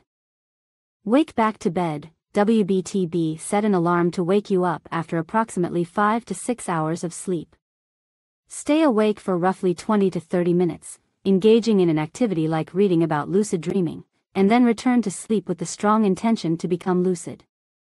This technique takes advantage of heightened REM sleep, where vivid dreaming often occurs, in the later part of the night. Lucid dreaming often requires patience and persistence. It may take weeks or even months of dedicated practice for these techniques to bear fruit. However, the payoff is immense. The moment you gain lucidity within a dream, an exhilarating sense of freedom awaits. But how much control can we actually exert within a lucid dream? The answer is nuanced. While it's often possible to influence dream narratives, change scenery, conjure objects, and fly at will, total control remains elusive. Dream environments are fluid and can defy logic in unexpected ways. Think of the dream world as a collaborative improvisation between your conscious and unconscious minds. While lucidity grants you increased agency, dream characters often have minds of their own and may not follow your directives perfectly. Unexpected twists and turns should be embraced as part of the adventure. The applications of lucid dreaming are numerous and fascinating. Since nightmares frequently stem from unresolved anxieties, lucid dreaming offers a powerful way to confront and transform fear. Imagine facing a recurring nightmare monster and, with the newfound courage that lucidity offers, befriending it, or even discovering that it's not so monstrous after all. Such experiences can have profound positive effects on waking life. Lucid dreams can be an artist's or writer's paradise. Unconstrained by the laws of physics, the dream world becomes a canvas to paint with the stuff of imagination. Seek inspiration from fantastical landscapes, gain insight from conversations with dream characters, or practice complex creative skills that translate into the waking world. Certain athletic or motor skills can also be honed in lucid dreams. Visualizing complex movements and feeling them in an embodied way can lead to improvements in real-world performance. This technique holds promise for fields as diverse as sports performance, physical therapy, and learning musical instruments. The lucid dream state offers a powerful tool for psychological exploration. Dream characters can sometimes represent fragmented or disowned aspects of our personalities. With the boldness that lucidity provides, we can initiate constructive dialogue with these inner figures, leading to a greater sense of integration and self-understanding. For those seeking spiritual insights, lucid dreams offer an inner dimension with potential for exploration. Some report accessing states of profound interconnectedness and boundless awareness during lucid dreams, experiences that challenge the boundaries of our ordinary sense of self. Scientific applications of lucid dreaming hold promise as well. Researchers have begun using lucid dreamers as dreaming psychonauts to explore the relationship between conscious will and physiological responses during sleep. Participants are taught to signal from within their lucid dreams by performing prearranged patterns of eye movements. This opens up new avenues for studying the mind-body connection in the dream state. It's important to maintain realistic expectations about lucid dreaming. It's a skill that takes time to develop. Overly fixating on achieving lucidity can become counterproductive, with the very effort undermining the playful, receptive attitude conducive to success. Approach lucid dreaming as an exciting journey, not a mere destination. Whether the rewards come in the form of conquering fears, tapping into boundless creativity, or exploring the deeper dimensions of your own mind, the process itself can be deeply enriching. Lucid dreaming reminds us of the extraordinary potential that lies dormant within the sleeping mind. By developing increased awareness of our dream states, we tap into a profound source of inner wisdom, creativity, and transformative potential. The nocturnal realm, no longer merely a passive domain of fleeting images, becomes an accessible frontier for self-exploration and an affirmation that consciousness operates in ways far more expansive than our waking minds typically conceive of. Chapter 14: The Power of Visualization. The power of visualization extends far beyond daydreaming or a pleasant distraction. It's a potent mental tool that, when harnessed correctly, can reshape our brains, enhance our performance, and even transform our sense of who we are. Visualization is, in essence, the act of creating vivid mental images and sensations with focused intention. It's engaging the imagination in a way that feels viscerally real, as though we are already experiencing our desired outcomes. Neuroscience reveals why visualization has a profound effect on the brain and behavior. When we visualize an action, we activate many of the same brain regions used when we actually perform that action. Brain imaging studies show that visualizing a physical movement, such as playing a passage on the piano or hitting a perfect golf swing, lights up the motor cortex, the brain region responsible for planning and executing movements. This overlap between visualization and action has a powerful implication. Mental rehearsal through visualization can prime our brains for real-world performance. This is why visualization techniques are widely used by athletes, musicians, and performers. By repeatedly visualizing successful execution of complex skills, they wire new neural pathways, making those actions feel more familiar and effortless when it's time to perform under pressure. The benefits extend beyond physical skills. By visualizing ourselves confidently giving a presentation, we may find that the real-life presentation feels less anxiety-provoking. Visualizing having a difficult conversation with someone activates brain regions associated with social interaction and empathy, helping us better prepare for the actual encounter. Mental rehearsal can be especially powerful when combined with physical practice. Imagine a basketball player repeatedly visualizing sinking free throws before physically stepping onto the court. This combined approach leads to greater improvement than simply practicing the physical movement alone. Visualization can also be a catalyst for self-transformation, influencing our beliefs and self-image.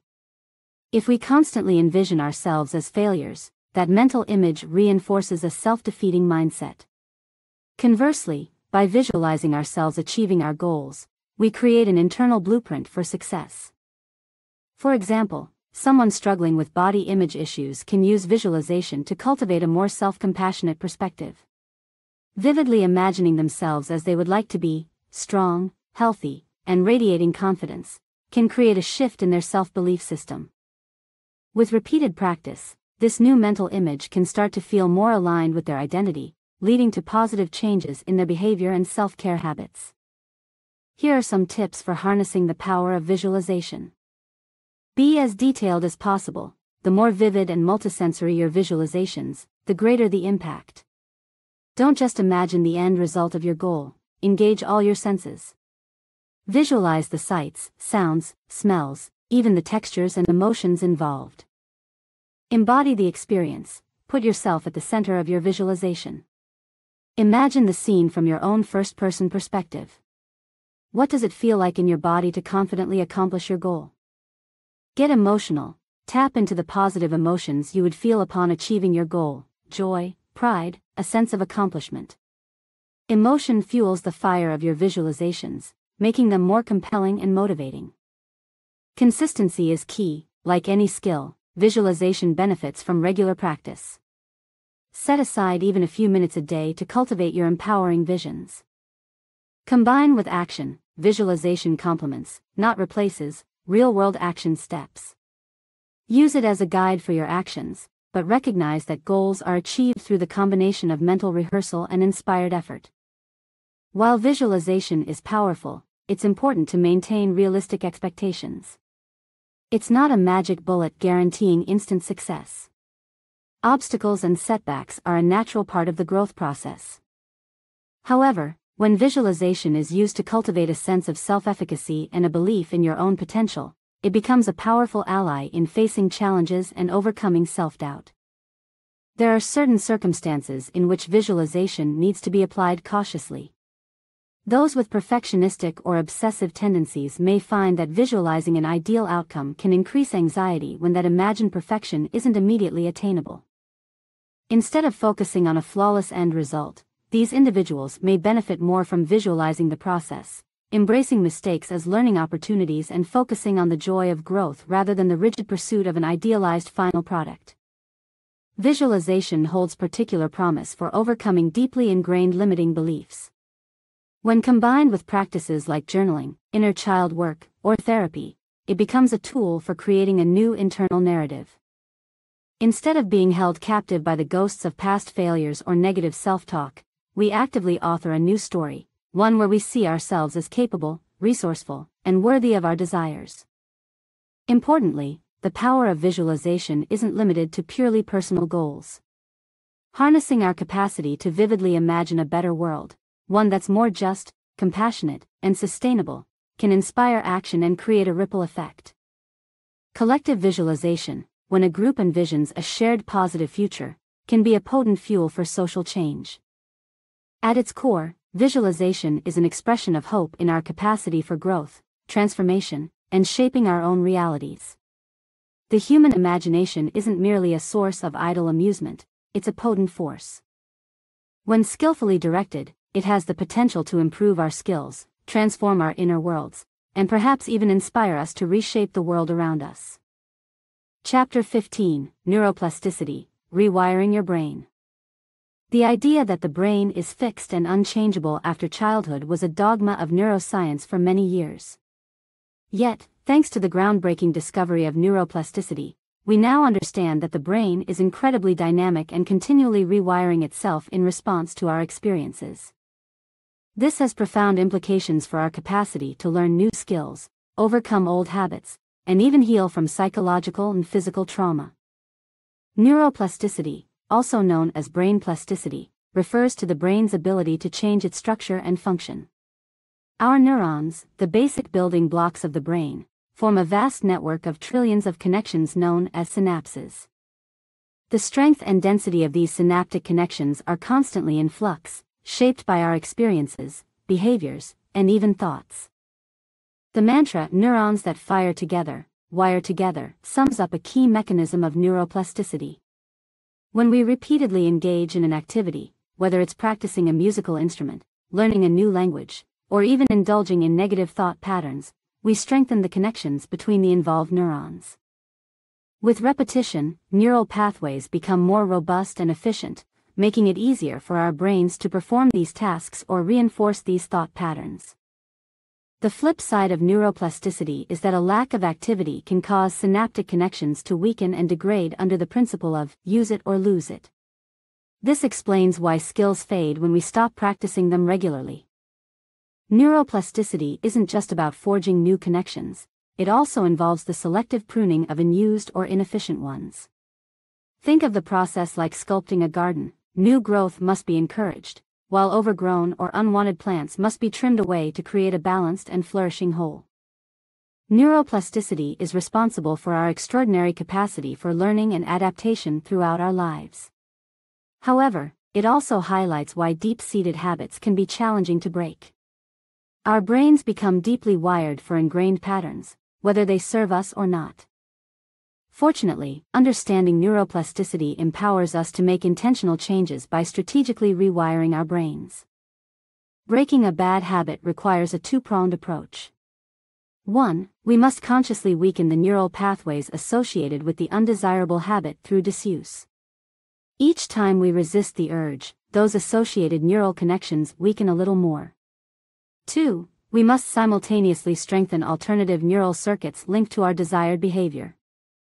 This means finding new, healthier ways to meet the underlying need that the bad habit was previously fulfilling. Neuroplasticity offers hope for those seeking to overcome negative thought patterns, like anxiety or chronic self-criticism. Therapy approaches like cognitive behavioral therapy, CBT, capitalize on neuroplasticity by teaching individuals to identify unhelpful thought patterns and consciously cultivate healthier thought habits. With repetition, this rewires the brain, replacing old maladaptive patterns with more balanced and empowering ones. The potential of neuroplasticity extends into the realm of physical healing and rehabilitation. Stroke victims, who have lost function due to brain damage, can often regain some degree of lost abilities through focused rehabilitation. Therapists use the principles of neuroplasticity to coax remaining healthy regions of the brain to take over the functions of the damaged areas. While full recovery isn't always possible, the brain's astonishing capacity to rewire itself often leads to significant improvements against all odds. Studies also suggest that neuroplasticity may play a role in healing from psychological trauma. Trauma can leave enduring marks on the brain, altering the function of brain regions involved in regulating emotions and memory. Research suggests that trauma-focused therapies, through their effects on the brain, can help rewire those regions and promote greater ability to regulate difficult emotions and process traumatic memories in a less disruptive manner. Neuroplasticity has exciting implications for learning and skill acquisition across the lifespan. While the brain is undeniably more plastic during childhood, adults retain the remarkable ability to learn new skills. The key is focused, deliberate practice. By concentrating deeply on a specific skill we wish to master, we recruit the brain regions associated with that task and facilitate the creation of new neural connections. The myth that we're too old to learn becomes obsolete. Whether it's picking up a foreign language, mastering a musical instrument, or embarking on a new career path, the potential remains within us as long as we're willing to put in the concerted effort. Here's how to harness neuroplasticity to your advantage. Focused attention, mindfulness is essential. Minimize distractions and give the task at hand your full attention. The more deeply you engage with new information or a skill, the stronger the neural pathways become. Challenge yourself, break out of your comfort zone. Learning becomes less potent when it's easy. Seek activities that challenge your current abilities and force your brain to adapt and grow. Consistent practice, repetition is key. Regular and dedicated practice lays down the foundation for lasting changes in neural structures. Be patient, neuroplasticity takes time. Celebrate small wins along the way and don't get discouraged by slow progress. Neuroplasticity offers a powerful message of hope and agency. While we cannot completely escape the influence of our genes or past experiences, we possess a remarkable degree of control over shaping our own brains. It's both empowering and humbling to realize that the choices we make and the experiences we engage with etch themselves into the very fabric of our minds. By understanding neuroplasticity, we unlock the possibility of true transformation. It's a reminder that we are not doomed to be prisoners of our old patterns, but dynamic beings with the inner resources to reshape our brains and, by extension, the course of our lives. Part 6, The Broader Context. Chapter 16, Artificial Consciousness, the AI Challenge. Artificial consciousness, AC, also known as machine consciousness, is one of the most ambitious and ethically fraught frontiers in science and technology. The possibility of creating machines that possess not just intelligence, but the inner spark of subjective experience, raises profound questions about the nature of consciousness itself, the place of humans in the world, and the responsibilities we bear towards our potential creations. Could a machine ever truly become conscious? The very idea would have been dismissed as science fiction not too long ago. Yet, the astounding pace of progress in artificial intelligence, AI, compels us to grapple with this question, even if definitive answers lie tantalizingly out of reach. Currently, even the most sophisticated AI systems lack the hallmark of true consciousness, subjective experience, the felt quality of what it is like to be something. While neural networks can process information, learn from experience, and even generate creative text or images, we have no evidence to suggest they experience the world in the way that humans and other sentient beings do.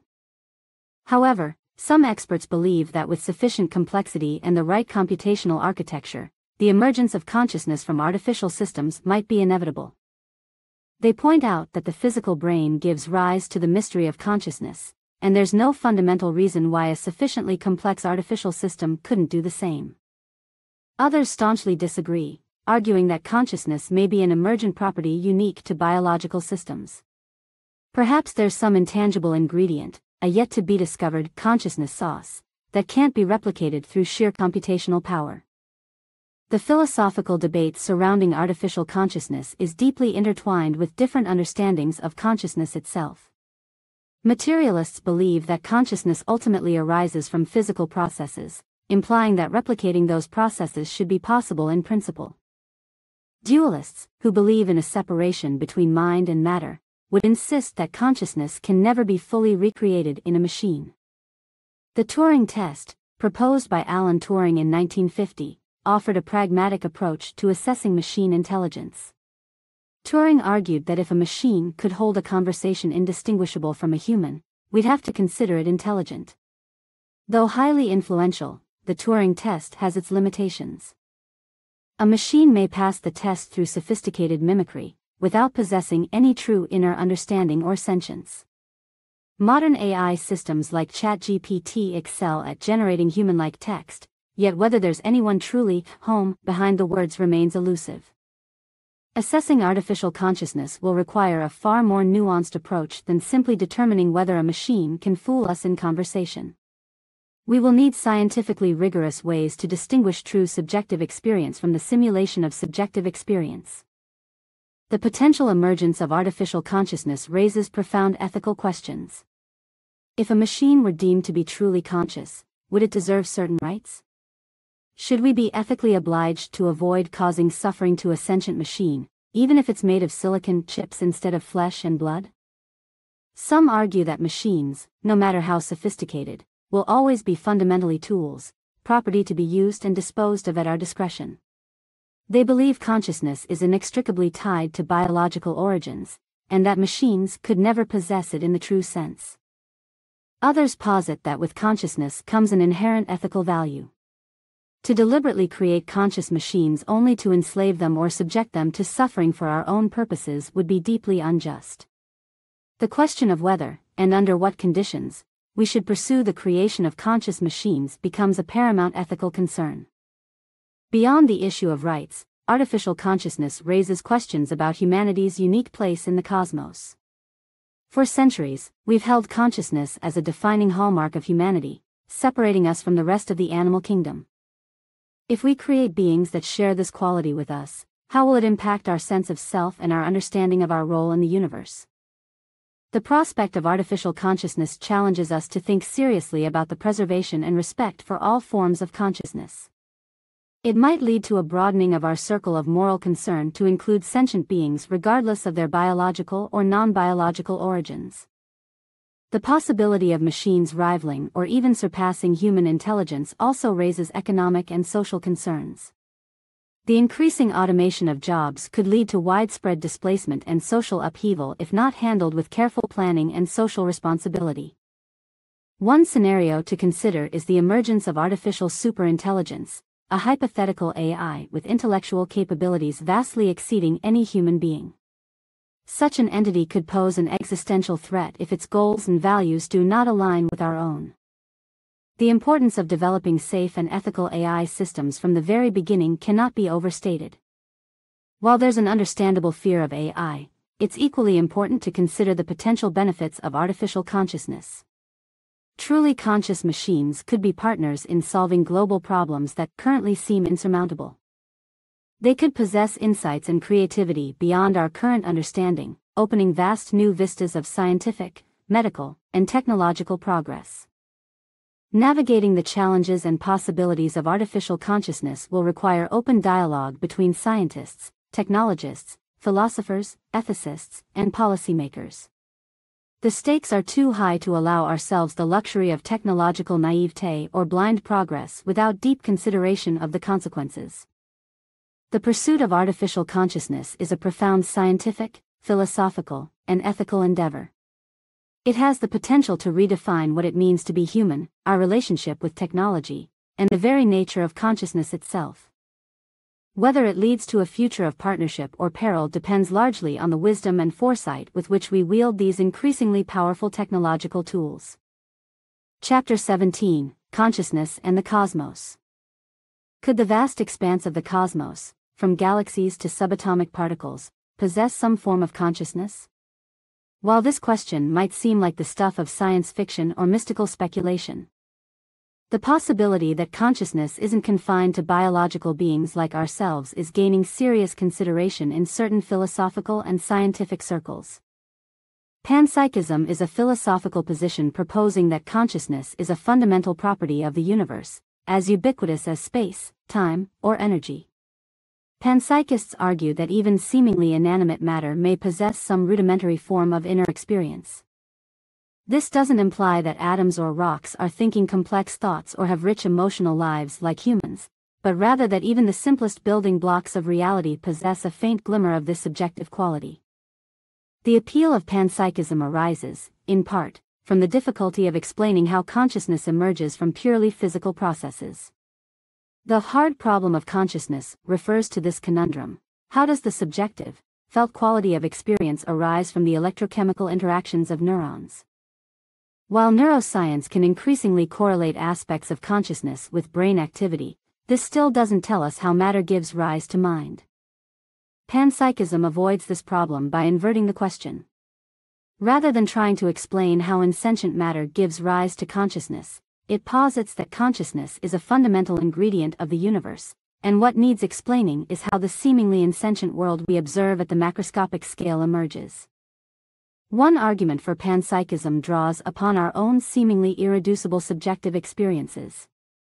The redness of red, the feeling of pain, the vividness of imagination, these are subjective experiences with qualities that seem impossible to fully explain through objective physical descriptions.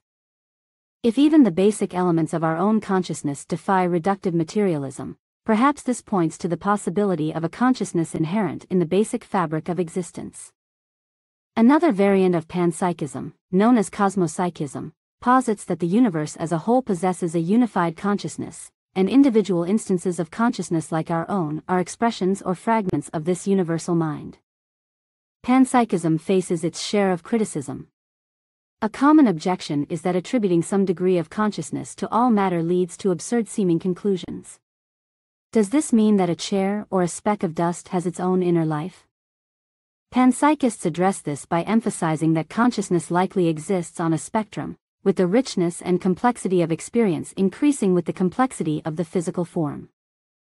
Another critique is that panpsychism lacks testable predictions, rendering it unscientific.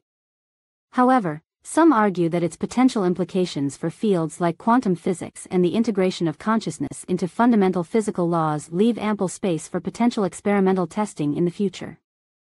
Despite the challenges, panpsychism is a deeply thought-provoking idea that forces us to question the limits of our materialistic worldview. Mainstream scientific materialism assumes that the universe is ultimately comprised of mindless matter governed by impersonal laws.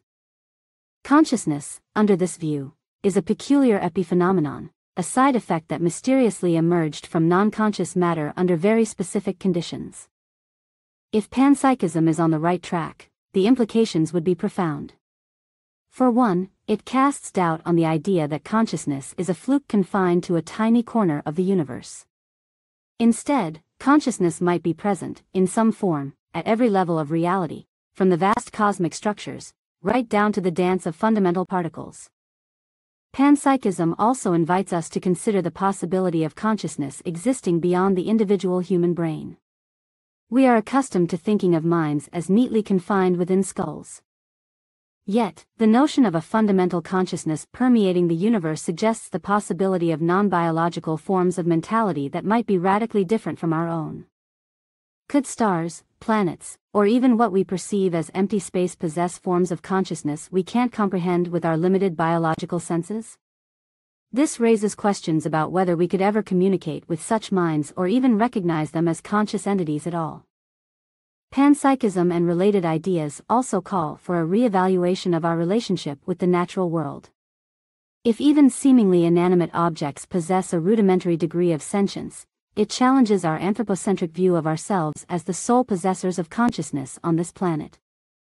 This perspective could inspire a greater sense of ethical responsibility towards the environment and a humbling recognition of our interconnectedness with all of existence. Perhaps a future form of science might develop that incorporates consciousness, rather than treats it as an anomaly. This opens doors to exciting and unpredictable scientific progress. Imagine new classes of technology that interface with the world on a conscious level, rather than merely manipulating the external physical properties of matter. Whether or not panpsychism ultimately proves correct, it serves as an important reminder that our current scientific understanding is provisional and incomplete. There are likely dimensions of reality that our current materialistic framework fails to fully encompass. Consciousness, rather than being a perplexing anomaly, may be a keyhole through which we can glimpse the vast, interconnected, and inherently dynamic nature of the universe we inhabit. Chapter 18, The Mystery Endures, Embracing the Unknown. Despite centuries of philosophical inquiry and the dazzling progress of neuroscience, the true nature of consciousness remains tantalizingly elusive. The more we peel back the layers of this onion, the more we seem to discover new depths. Perhaps the most profound lesson in exploring consciousness is the acceptance of the inherent mystery at its core. Scientific reductionism has served us well in many domains. It's a powerful approach that involves breaking down complex phenomena into smaller, more easily understandable components. We've made extraordinary strides in understanding the world, from the intricacies of cellular biology to the large-scale movements of celestial bodies, largely through this reductionist lens. Yet, when it comes to the enigma of consciousness, reductionism seems to falter. While we've learned much about the neural correlates of consciousness, the brain regions and processes associated with various conscious experiences, this doesn't resolve the fundamental question of how subjective experience arises from physical matter in the first place. The philosopher Thomas Nagel famously explored this issue in his essay, What Is It Like to Be a Bat? Nagel argues that even if we knew everything about bat neurobiology, every detail about how their echolocation system works, we still wouldn't have the faintest clue about what it actually feels like to experience the world as a bat. Subjective experience seems to have a quality forever beyond the grasp of purely objective scientific explanation. Science thrives on definitive answers, but the mystery of consciousness invites us to make peace with uncertainty. We must acknowledge the limitations of our current knowledge, and perhaps even the limitations of human knowledge as such. There may be profound aspects of reality that our brains simply aren't evolved to fully comprehend. This acceptance of the unknown shouldn't be cause for despair, but rather a source of awe and wonder. Acknowledging the limits of our understanding is an act of intellectual humility, a counterbalance to the hubris that can sometimes accompany scientific progress. Awe is a powerful and often overlooked emotion in our rational, knowledge-driven age. It's that expansive feeling of wonder and a slight tinge of fear in the presence of something that vastly exceeds our comprehension. We experience awe when gazing at the starry expanse of the night sky, contemplating the immensity of the cosmos, or reflecting on the sheer improbability of our own existence. Consciousness itself should be a prime source of awe. The fact that each of us possesses this inner luminosity, this feeling of being, amid the swirling currents of experience, hints at a depth to the universe that fills the receptive mind with astonishment.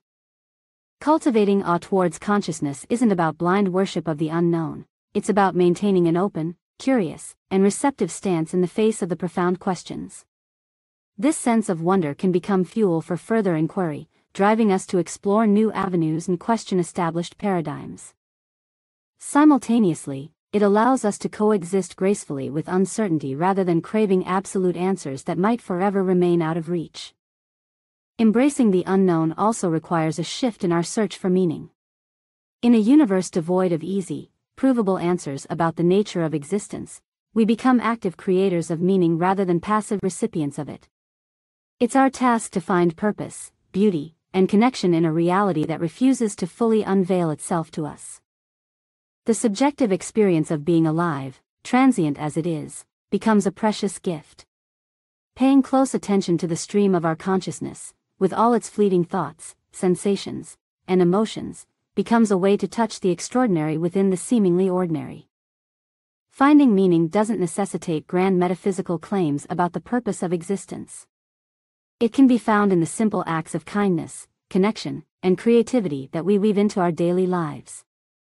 Experiencing beauty, whether in art, nature, or human relationships, nourishes the soul even when the ultimate source of that beauty remains enigmatic. The philosopher Ludwig Wittgenstein spoke of the unspeakable, suggesting that perhaps the most profound truths cannot be neatly expressed in words but instead must be felt or intuited. The mystery of consciousness may fall into this category, a reality that invites us to engage with mind and heart, not merely with our analytical intellects. Artists and poets often explore this realm of the unspeakable more readily than scientists or philosophers. Music, for example, has a profound and direct ability to evoke deep emotions and altered states of consciousness without the need for propositional language. Allowing ourselves to be moved by art, in all its forms, can be a way of touching dimensions of experience that defy neat categorization. Embracing unanswered questions doesn't imply abandoning skeptical inquiry or succumbing to blind belief. It means holding fast to rigorous intellectual curiosity while simultaneously accepting that some mysteries may transcend our limited modes of understanding. A healthy dose of skepticism is our compass against falling for simplistic or comforting explanations when none suffice. Facing the unknown with intellectual honesty and a receptive heart offers its own kind of quiet transcendence. In accepting the limits of our knowledge, we touch upon something far greater than ourselves, the vast, interconnected, and endlessly mysterious universe of which our individual consciousness is but a tiny, shimmering reflection. By embracing the mystery, we remain open to possibility, to wonder, and to the life-affirming realization that the most profound truths might always remain delightfully out of our grasp. Part 7, Practical Applications. Chapter 19, Enhancing Creativity Through Consciousness. Creativity, that elusive spark that gives birth to novel ideas, works of art, and ingenious solutions, is often considered a gift bestowed upon a lucky few. But what if creativity is less about some special talent and more about tapping into the unique ways our consciousness operates? By understanding the inner workings of our minds, we may just unlock the latent creative potential dwelling within us all. One of the most formidable foes of creativity is self-limiting beliefs. The fear of failure, the nagging inner critic, and the tendency to fall into rigid thought patterns can all snuff out the creative fire. Overcoming creative inhibition requires breaking free from the shackles of our own minds. Mindfulness practices are powerful tools for loosening the grip of these mental blocks. By observing our thoughts and emotions with non-judgmental awareness, we start to see them as transient mental events rather than absolute truths. The inner critic becomes less powerful when we recognize it as simply a voice in our heads, not an omnipotent dictator. This creates the mental space needed for creative leaps to occur. Developing a sense of playfulness and experimentation is also crucial. Children seem to access creative states effortlessly because they aren't crippled by the fear of being wrong. Embracing curiosity, taking risks, and allowing ourselves to fail playfully liberates us from the tyranny of perfectionism and opens new creative avenues. Fostering positive emotions can enhance creative thinking. Studies suggest that feeling happy, excited, or simply relaxed primes the mind for creative problem-solving and expansive thinking. Engaging in activities that bring us joy or practicing gratitude has a ripple effect, making the creative process less fraught and more enjoyable. The flow state, characterized by effortless focus, a merging of action and awareness, and the distortion of time, is the holy grail of creativity. When in flow, we access deeper layers of our potential and creative insights seem to arise unbidden. Cultivating flow states involves finding activities that balance challenge with skill, ensuring clear goals, and minimizing environmental distractions. Intuition, that feeling of knowing something without conscious reasoning, is a powerful ally in the creative process. Intuition shouldn't be confused with wild guessing. It's often based on subtle cues and unconscious pattern recognition that our conscious minds haven't fully processed yet. Here's how to cultivate and harness intuition to enhance creativity. Pay attention to your gut feelings. Notice the subtle bodily sensations that arise when you're faced with decisions or when new ideas flicker through your mind. Take these intuitions seriously, even if you can't logically justify them at the moment. Practice free writing. Allow yourself to write or draw without censoring your thoughts. This taps into unconscious associations and can lead to unexpected insights that wouldn't emerge through forced, linear thinking. Incubation. When stuck on a creative problem, step away from conscious analysis. Engage in activities that relax your mind, like taking a walk in nature or listening to music. Often insights will unexpectedly emerge during these periods of rest. Dream journaling. Our dreams are a rich source of symbolic imagery and unbridled creativity. Keep a journal by your bed and write down your dreams upon waking. Even if they're bizarre, look for patterns, symbols, or emotional tones that might spark creative inspiration. Neuroscience offers glimpses into the brain states conducive to creativity.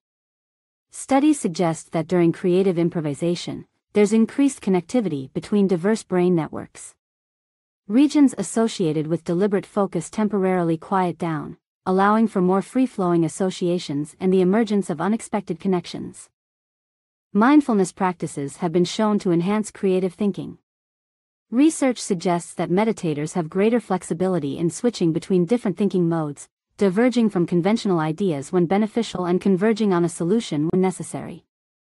Divergent thinking, the ability to generate a wide array of potential solutions, is a cornerstone of creativity. Techniques like brainstorming, where judgment is temporarily suspended and outlandish ideas are encouraged, foster divergent thinking and create an ideal atmosphere for the unexpected to emerge. The creative process doesn't occur in a vacuum. Exposing ourselves to diverse stimuli, new music, art forms, different cultures, or cutting-edge scientific ideas, provides raw material for the mind to play with, forging novel combinations in unexpected ways. Collaboration can be a powerful catalyst for creativity. When diverse minds collide, ideas spark off each other, and the whole becomes greater than the sum of its parts. Embracing constructive feedback and being open to perspectives radically different from our own stretches our minds and pushes our creative boundaries. While tapping into the depths of our consciousness is crucial for creativity, bringing ideas to fruition requires focus and discipline. Even the most dazzling insights need to be molded, shaped, and executed through sustained effort. Striking a balance between open-ended exploration and the discipline required for completion is essential for transforming creative potential into tangible manifestations. The creative process is rarely linear. It's full of dead ends, frustrations, and moments of doubt. Developing resilience and learning to view setbacks as stepping stones rather than failures is essential. The pursuit of meaningful goals, where the creative process itself becomes its own reward, fuels us on this often unpredictable journey. The very act of creation can be a profound practice for expanding our consciousness. Facing the blank canvas, whether literal or metaphorical, forces us to confront the unknown within ourselves and give it form. Creativity becomes a way to make meaning out of the chaos of existence, leaving our unique imprint on the world. By understanding the relationship between consciousness and creativity, we discover that we are not mere passive consumers of our own minds. We have the power to cultivate mental states conducive to ingenuity, break free from self-limiting beliefs, and tap into the infinite well of inspiration that lies within. Our creative potential is, perhaps, the most powerful testament to the extraordinary mystery that is the conscious mind. Chapter 20: Conscious Communication and Relationships. Communication is arguably one of the most powerful tools we possess, shaping our relationships, communities, and societies. Our ability to connect, understand, and work collaboratively hinges on effective and meaningful communication. Yet misunderstandings, defensiveness, and emotional reactivity can create rifts and impede progress. Cultivating conscious communication involves becoming aware of our internal states and mental habits, recognizing how these influence our words and actions. With practice, we can transform communication from a potential minefield of misunderstanding into a bridge of empathy, deeper connection, and collaborative problem solving. Mindful listening is the foundation of conscious communication. Too often, we listen with a hidden agenda, waiting for our turn to speak, formulating our own arguments, or selectively filtering information to confirm our pre-existing beliefs. Mindful listening requires setting aside our own thoughts and focusing fully on the person speaking. Here's how to cultivate the art of mindful listening. Be fully present, minimize distractions, and give the speaker your undivided attention. Pay attention not only to their words, but also to their tone of voice, body language, and the emotions beneath the surface of their expressions. Don't interrupt, resist the urge to jump in with solutions, counterarguments, or your own stories, even if they seem relevant. Allow the speaker the space to fully express themselves. Reflect back, paraphrase what you hear to ensure understanding and to demonstrate that you're actively engaged. It sounds like you're feeling frustrated. or "let me see if I'm understanding you correctly," are good phrases to use. Ask open-ended questions. These questions deepen your understanding and invite the speaker to elaborate. Avoid questions that can be answered with a simple yes or no, or that are judgmental in tone. Mindful listening isn't just about being nice, it creates fertile ground for true understanding, deep connection, and conflict resolution. Feeling truly heard has a powerful disarming effect, reducing defensiveness and opening the door for greater vulnerability and authentic exchange. Emotional reactivity is a major obstacle to conscious communication.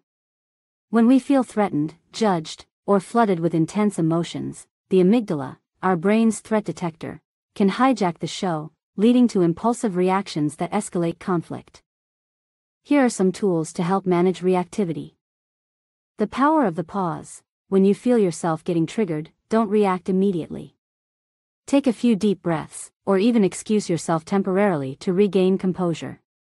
This small act buys you precious time to choose a skillful response rather than lashing out from a place of emotional flooding. Notice your body. Scan your body for signs of reactivity, a clenched jaw, tightness in your chest, a spike in your heart rate. Simply noticing these sensations can create space between the trigger and your response. Name your emotions. Putting your feelings into words can activate the prefrontal cortex, the rational part of your brain, and dampen the reactivity of the amygdala. Internally saying, "I'm feeling hurt right now," or "anger is rising within me," can be surprisingly effective. Develop self-compassion. Remember that everyone experiences difficult emotions. Practice extending kindness towards yourself in moments of reactivity, rather than resorting to self-criticism that only adds fuel to the fire. Overcoming reactivity isn't about suppressing emotions, but about learning how to respond consciously, rather than react blindly. With practice, we gain the ability to step back, observe our own emotional states, and choose actions that align with our values and contribute to positive outcomes, even in difficult situations. Empathy, the ability to step into someone else's shoes and understand their thoughts, feelings, and perspectives, is the cornerstone of conscious communication and pro-social behavior. Without empathy, our interactions are reduced to transactions. With it, true connection becomes possible. Here's how to cultivate your empathy muscle. Challenge your assumptions. Be mindful of unconscious biases and actively seek out perspectives that differ from your own. The world is complex, and our own sliver of it doesn't represent the whole truth. Become genuinely curious. Approach conversations with a desire to understand the other person's world, rather than to convince them of your own. Ask open-ended questions and actively practice mindful listening. Pay attention to the unspoken. Much of communication is nonverbal. Be observant of people's facial expressions, body language, and tone of voice. What are the undercurrents of emotion, perhaps hidden beneath their words? Read fiction. Studies suggest that immersing ourselves in stories of characters different from ourselves enhances our capacity for empathy. Literary fiction requires us to step outside our familiar worlds and inhabit the minds of others. Practice perspective taking. Imagine yourself in another person's situation with their life experiences, hardships, and hopes. Deliberate perspective taking stretches our ability to relate to others. True communication requires vulnerability, the willingness to share our own authentic thoughts and feelings, even when we risk misunderstanding or rejection. Being vulnerable doesn't mean oversharing or dumping all of our emotional baggage on others. It means expressing ourselves clearly and honestly, with both strength and a receptive heart. Mindful self-awareness is key to knowing what and how to share in different contexts. Vulnerability in service of deeper connection is empowering. Indiscriminate oversharing can erode boundaries and create burdens for others. Conscious communication requires us to honor both our needs and the needs of others. Assertive communication, where we express our needs clearly and respectfully, helps prevent resentment and promotes healthy, balanced relationships. Equally important is the willingness to compromise, collaborate, and find solutions that address the concerns of all involved parties. Conscious communication is a lifelong practice, with moments of mastery punctuated by inevitable blunders. Extending compassion towards ourselves when we stumble, recognizing that everyone's messy humanity spills out at times, is an act of self-kindness that ultimately strengthens our capacity for authentic and meaningful connection. Chapter 21: Finding Purpose and Meaning in Life. In a universe seemingly devoid of inherent meaning, the quest to find purpose and create meaningful lives falls upon each of us. We long for something beyond mere survival, a driving force that lends significance to our actions, shapes our decisions, and fuels us through life's inevitable challenges. Discovering this sense of purpose is an ongoing journey, one that involves venturing into the depths of our values, passions, and our own unique place in the cosmos. Our core values act as our inner compass, guiding us towards the life we want to live, regardless of external circumstances. Taking the time for deep introspection to clarify our values helps illuminate our path. Consider the following questions. What principles are most important to you?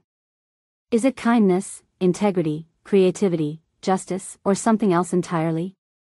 When do you feel most fulfilled and energized?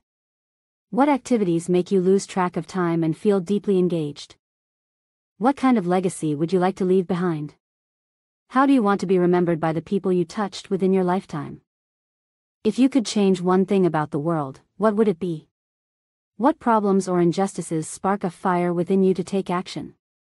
Reflecting honestly on these questions can clarify the ideals and areas of contribution that are non-negotiable for living a deeply aligned life.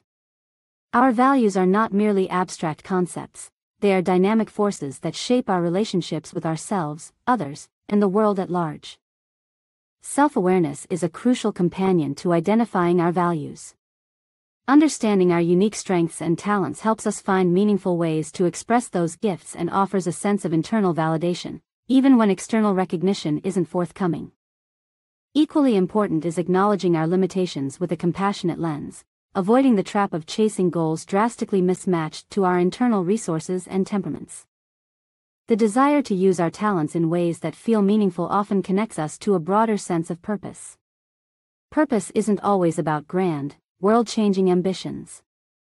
It can be found in the small, consistent actions aligned with our values, raising children with love, dedicating ourselves to a healing profession, creating art that uplifts others, or contributing to our community in ways that feel authentic to our nature. Engaging with the big questions: what is the meaning of life? Why am I here? What happens after death? Doesn't yield easy answers, yet the very act of wrestling with them can be a source of profound meaning. While science and philosophy offer important lenses through which to explore these questions, ultimately finding a sense of meaning in the face of life's impermanence is an intensely personal endeavor. For some, finding purpose in life is deeply entwined with a spiritual path or religious belief system. Traditions offer community, rituals, and a framework of meaning that extends beyond the individual. Finding a sense of belonging within a faith community can be a powerful source of solace, guidance, and shared purpose for many. Others find meaning in the exploration of secular philosophies, finding guidance in wisdom traditions like Stoicism or existential philosophy. These frameworks offer ways to grapple with the inherent uncertainty of existence, cultivate ethical values, and find sources of meaning within a universe that provides no ready-made answers. Contemplating our own mortality can be both sobering and deeply motivating. Recognizing that our time is finite can jolt us out of complacency and inspire us to prioritize what truly matters. While confronting the existential fear of death is an inevitable part of the human experience, it can also become a catalyst for greater appreciation of the life we have, deepening our relationships and shedding trivial distractions in favor of purposeful living. In his celebrated work, Man's Search for Meaning, psychiatrist and Holocaust survivor Viktor Frankl found that even in the direst of circumstances, humans retain the incredible ability to find meaning, and that this sense of meaning becomes a primary source of resilience against suffering. If meaning can be found in the depths of despair, we who face relative material comfort bear the responsibility to live lives worthy of the freedoms and opportunities we've been afforded. The search for meaning is inextricably linked to a sense of agency. Philosopher Jean-Paul Sartre's assertion that we are condemned to be free highlights the profound existential responsibility we carry. There is no preordained destiny or grand script that we are meant to follow. This freedom can be both exhilarating and unsettling. It means we are both the authors of our own stories and charged with the challenging task of creating meaning in a chaotic, unpredictable world. Finding meaning can be found in acts of service. Moving beyond our own self-interest and finding ways to contribute to something greater than ourselves adds a profound dimension of meaning to our lives. Volunteering our time, skills, or resources for causes we believe in connects us to a shared purpose, combats feelings of isolation, and makes tangible, positive impacts on the world. It's important to recognize that our sense of purpose isn't fixed, it evolves throughout our lives. Our values may shift subtly, passions may deepen or change focus, and unexpected life events can knock us off course. Purpose isn't a destination we reach once and for all, but a dynamic process of continuous self-inquiry, recalibration, and courageous alignment of our actions with what we deeply care about. Periods of disorientation, where our old sense of meaning crumbles, can be painful. Yet, these are also moments of immense potential for growth. Rather than trying to recreate an outdated version of purpose, remaining open to new possibilities and allowing ourselves to be reshaped by our experiences can give birth to something even more aligned and fulfilling. The path of purpose isn't without its challenges. Self-doubt, setbacks, and the weight of competing obligations can temporarily dim our guiding light. Finding meaning requires a willingness to navigate these murky waters without losing sight of our North Star. Seeking support from mentors, trusted friends, or a skilled therapist can be invaluable during these times, offering encouragement and perspective when our own vision falters. Purpose shouldn't be conflated with a state of perpetual happiness. Living a meaningful life includes the full spectrum of human experience: joy, sorrow, frustration, and triumph. Purpose offers a sense of direction, it fuels our resilience, and it gives us the courage to face whatever life throws our way, knowing we are living in alignment with what matters most to us. A life infused with purpose is richer, deeper, and more resilient. It may not be an easy life, but it's one that echoes with an undeniable sense of rightness. Discovering and pursuing your purpose is one of the most transformative gifts you can give yourself, both for your own sense of fulfillment and for the positive impact you'll inevitably have on the world around you. Part 8: The Shadow Side of Consciousness. Chapter 22: Suffering and the Conscious Mind. Suffering is an inescapable part of the human condition. Whether it manifests as physical pain, emotional turmoil, or the existential angst that arises from grappling with the harsh realities of existence, suffering casts a long shadow. Yet, even in the depths of pain, the uniquely human capacity for conscious awareness allows us to observe the nature of our own suffering, and opens the possibility for transcending, or at least finding ways to cope with, the relentless challenges that life presents. From an evolutionary perspective, physical pain serves an important adaptive purpose. It alerts us to damage or potential threats to the body, motivating us to take corrective action. Without this alarm system, minor injuries could escalate into life-threatening dangers. However, pain can outlive its protective usefulness, becoming chronic and debilitating, a malfunctioning signal that disrupts our physical and emotional well-being. Whether it's chronic pain from illness or injury, or the phantom pain of a lost limb, our nervous systems are remarkably capable of creating the experience of suffering even in the absence of immediate threat to the body. Emotional suffering adds yet another dimension to the complexity of pain. Sorrow, grief, anxiety, and depression can be as devastating as any physical ailment, and sometimes, far more difficult to heal. While pain is a universal human experience, the way it's shaped and interpreted by the mind is deeply personal. Our childhood experiences, past traumas, and unique psychological makeup all influence how we process and respond to suffering. Mental anguish manifests in various ways. Depression can feel like a crushing weight, sapping our motivation, joy, and sense of connection to the world. Anxiety is often accompanied by hypervigilance, racing thoughts, and a persistent sense of unease that colors everyday experiences.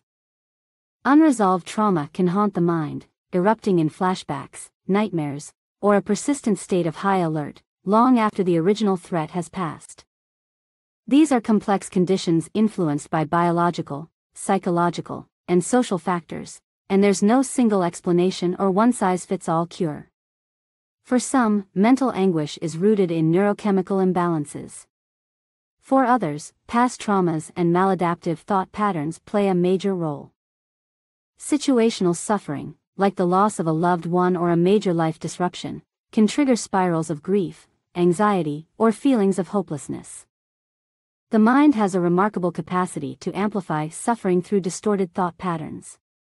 Catastrophizing, blowing negative events out of proportion, and ruminating, getting stuck in repetitive loops of negative thoughts, are common culprits. Self-blame, harsh judgment, and an inability to recognize our own inherent worth further compound psychological pain. Fortunately, understanding the ways our mind contributes to our own suffering opens pathways towards healing and the development of coping mechanisms. Mindfulness practices are powerful tools in the toolkit for addressing emotional suffering. Mindfulness invites us to observe painful thoughts, feelings, and sensations with a stance of acceptance and non-judgment. Rather than feeding negativity with further reactivity or avoidance, cultivating mindfulness creates space between ourselves and our suffering. With practice, we realize that we are not our thoughts or our emotions, they are transient mental events. While we cannot always control the presence of the pain, we can change our relationship to it. Mindfulness is now integrated into many therapy modalities.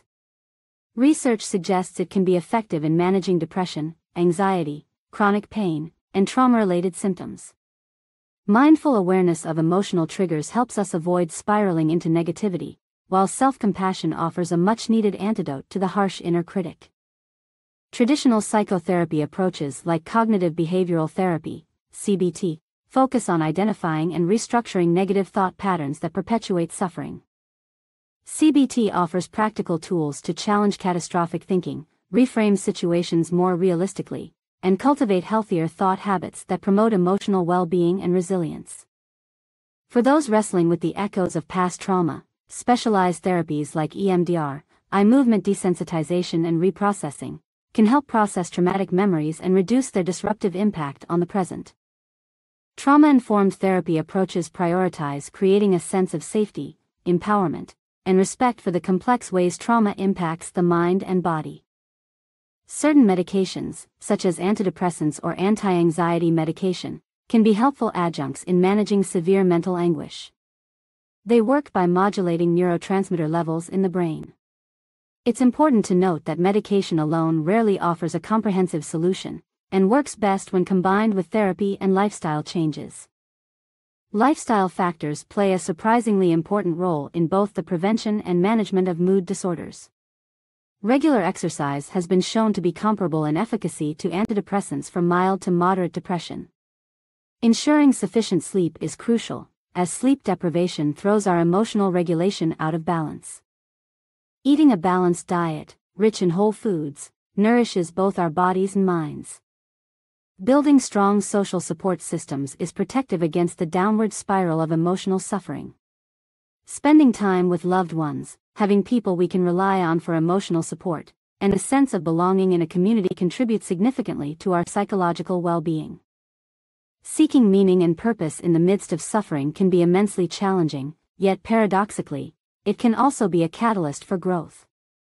Finding ways to contribute to something greater than ourselves, through volunteering, creative expression, or simply being present for others in their pain, has the potential to shift our perspective and create a ripple effect that extends far beyond our individual circumstances. For some, spiritual practices or beliefs offer solace in times of pain.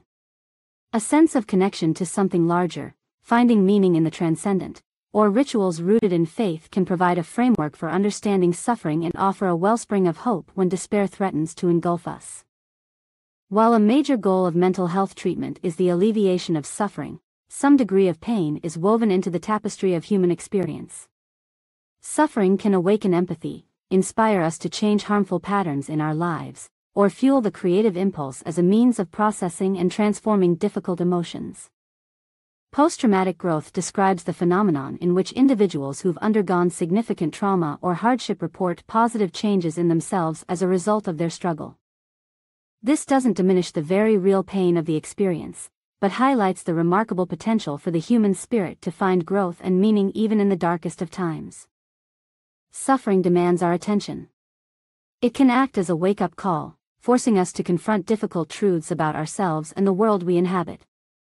While the desire to numb or eradicate pain is understandable, turning towards it with a curious and courageous heart may hold the key to healing and ultimately, a deeper appreciation for the precious and often fleeting moments of joy that life offers. Chapter 23: Trauma and Dissociation. Trauma has the insidious power to shatter lives. It's not merely about exposure to terrifying or dangerous events, although that is certainly a major source. Trauma occurs when our capacity to cope with an experience feels overwhelming to the point where it leaves a lasting imprint on our psyche, disrupting our fundamental sense of safety, coherence, and our connection with ourselves and the world. It etches itself not only onto the mind, but onto the very fabric of the body. While trauma can stem from single, dramatic events like accidents, violence, or natural disasters, it can also arise from the cumulative impact of seemingly more ordinary but deeply wounding experiences such as childhood neglect, emotional abuse, or the chronic stress of living in marginalized or unsafe conditions. What makes an experience traumatizing is highly individual and depends on a complex interplay of the nature of the events, our age and circumstances at the time, and our existing support systems and internal resources. One of the ways trauma profoundly disrupts consciousness is through the phenomenon of dissociation. When facing overwhelming pain and terror, particularly as a young child when our coping mechanisms are limited, the mind can employ a kind of emergency escape hatch. Dissociation involves a fragmentation of experience, a disconnection from thoughts, emotions, bodily sensations, or even one's sense of self.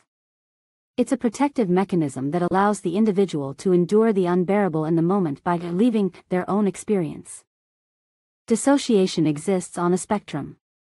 In its mild forms, it's something we all experience: spacing out during a boring meeting, getting so absorbed in a movie that we lose track of our surroundings, or driving a familiar route with no memory of how we got to our destination. These everyday examples are usually harmless and temporary. However, for trauma survivors coping with extreme threat, dissociation can become a habitual way of managing overwhelm. It can manifest as emotional numbing, feeling zoned out or detached from one's body, a sense of the world feeling unreal, memory gaps, or even fragmented parts of the self that feel like distinct personalities. Dissociation, in its more severe forms, is an attempt to create psychological distance from suffering, but comes at a high cost. The scars of trauma manifest in myriad ways. Survivors may struggle with flashbacks, where they viscerally relive traumatic events as if they're happening again. Nightmares, intrusive thoughts, and hypervigilance, a constant state of being on edge, are common. Because the threat response system gets stuck in on a mode, disproportionate or unpredictable reactions to seemingly minor triggers become the norm, making normal relationships and regulated daily life incredibly difficult. Traumatized individuals often feel a deep sense of shame and self-blame, even when rationally they know they're not at fault. The internalized critic becomes ruthless, eroding self-worth. Depression, anxiety, difficulty forming trusting attachments, and a pervasive sense that the world is unsafe are common consequences that deeply impact every facet of a survivor's life. Trauma disrupts the felt sense of being a cohesive self with a continuous narrative. When dissociation is the primary coping strategy, memory gaps, identity confusion, and the struggle to integrate different aspects of experience can be deeply unsettling. The world loses its predictability, and with it, the very foundations of trust. Healing from trauma is a long, often non-linear journey that requires immense courage and patience. While the scars may never fully disappear, reclaiming a sense of wholeness, safety, and empowerment is possible. The single most important ingredient in trauma healing is a safe, trusting relationship with a skilled therapist. Trauma-informed therapy recognizes the unique complexity of healing trauma and prioritizes fostering a sense of felt safety in the present before delving into the processing of traumatic experiences directly. Survivors need to learn that despite the echoes of the past, they are in a different time and, crucially, they are not alone with their pain. Therapeutic approaches aimed specifically at trauma processing include somatic experiencing. This approach focuses on working with the body's responses to trauma. By developing awareness of the physiological sensations associated with traumatic memories and gradually releasing the frozen energy held in the body, survivors can discharge overwhelm and regain a sense of embodied presence and regulation in the here and now. EMDR, eye movement desensitization and reprocessing. EMDR uses bilateral stimulation, eye movements, sounds, or taps, while the client briefly focuses on elements of a traumatic memory. While the mechanism isn't fully understood, it seems to help unfreeze the way traumatic memories are stored in the brain, reducing their intrusive nature and lowering the emotional charge associated with them. Internal family systems, IFS, a model that views the mind as containing multiple parts. IFS offers a compassionate framework for understanding the protective roles that even the most challenging or destructive parts of us play in the aftermath of trauma. Through dialogue with these parts, survivors can gain insights, renegotiate internal relationships, and access the wisdom of their own core self, fostering greater integration and wholeness. It's important for trauma survivors to understand that the flashbacks, hypervigilance, and disconnects are not signs of weakness or going crazy. They are the mind and body's desperate attempts to stay safe, even when the original threat is no longer present. Developing skills in self-regulation and grounding oneself in the present moment are essential tools for gradually calming an overactive nervous system.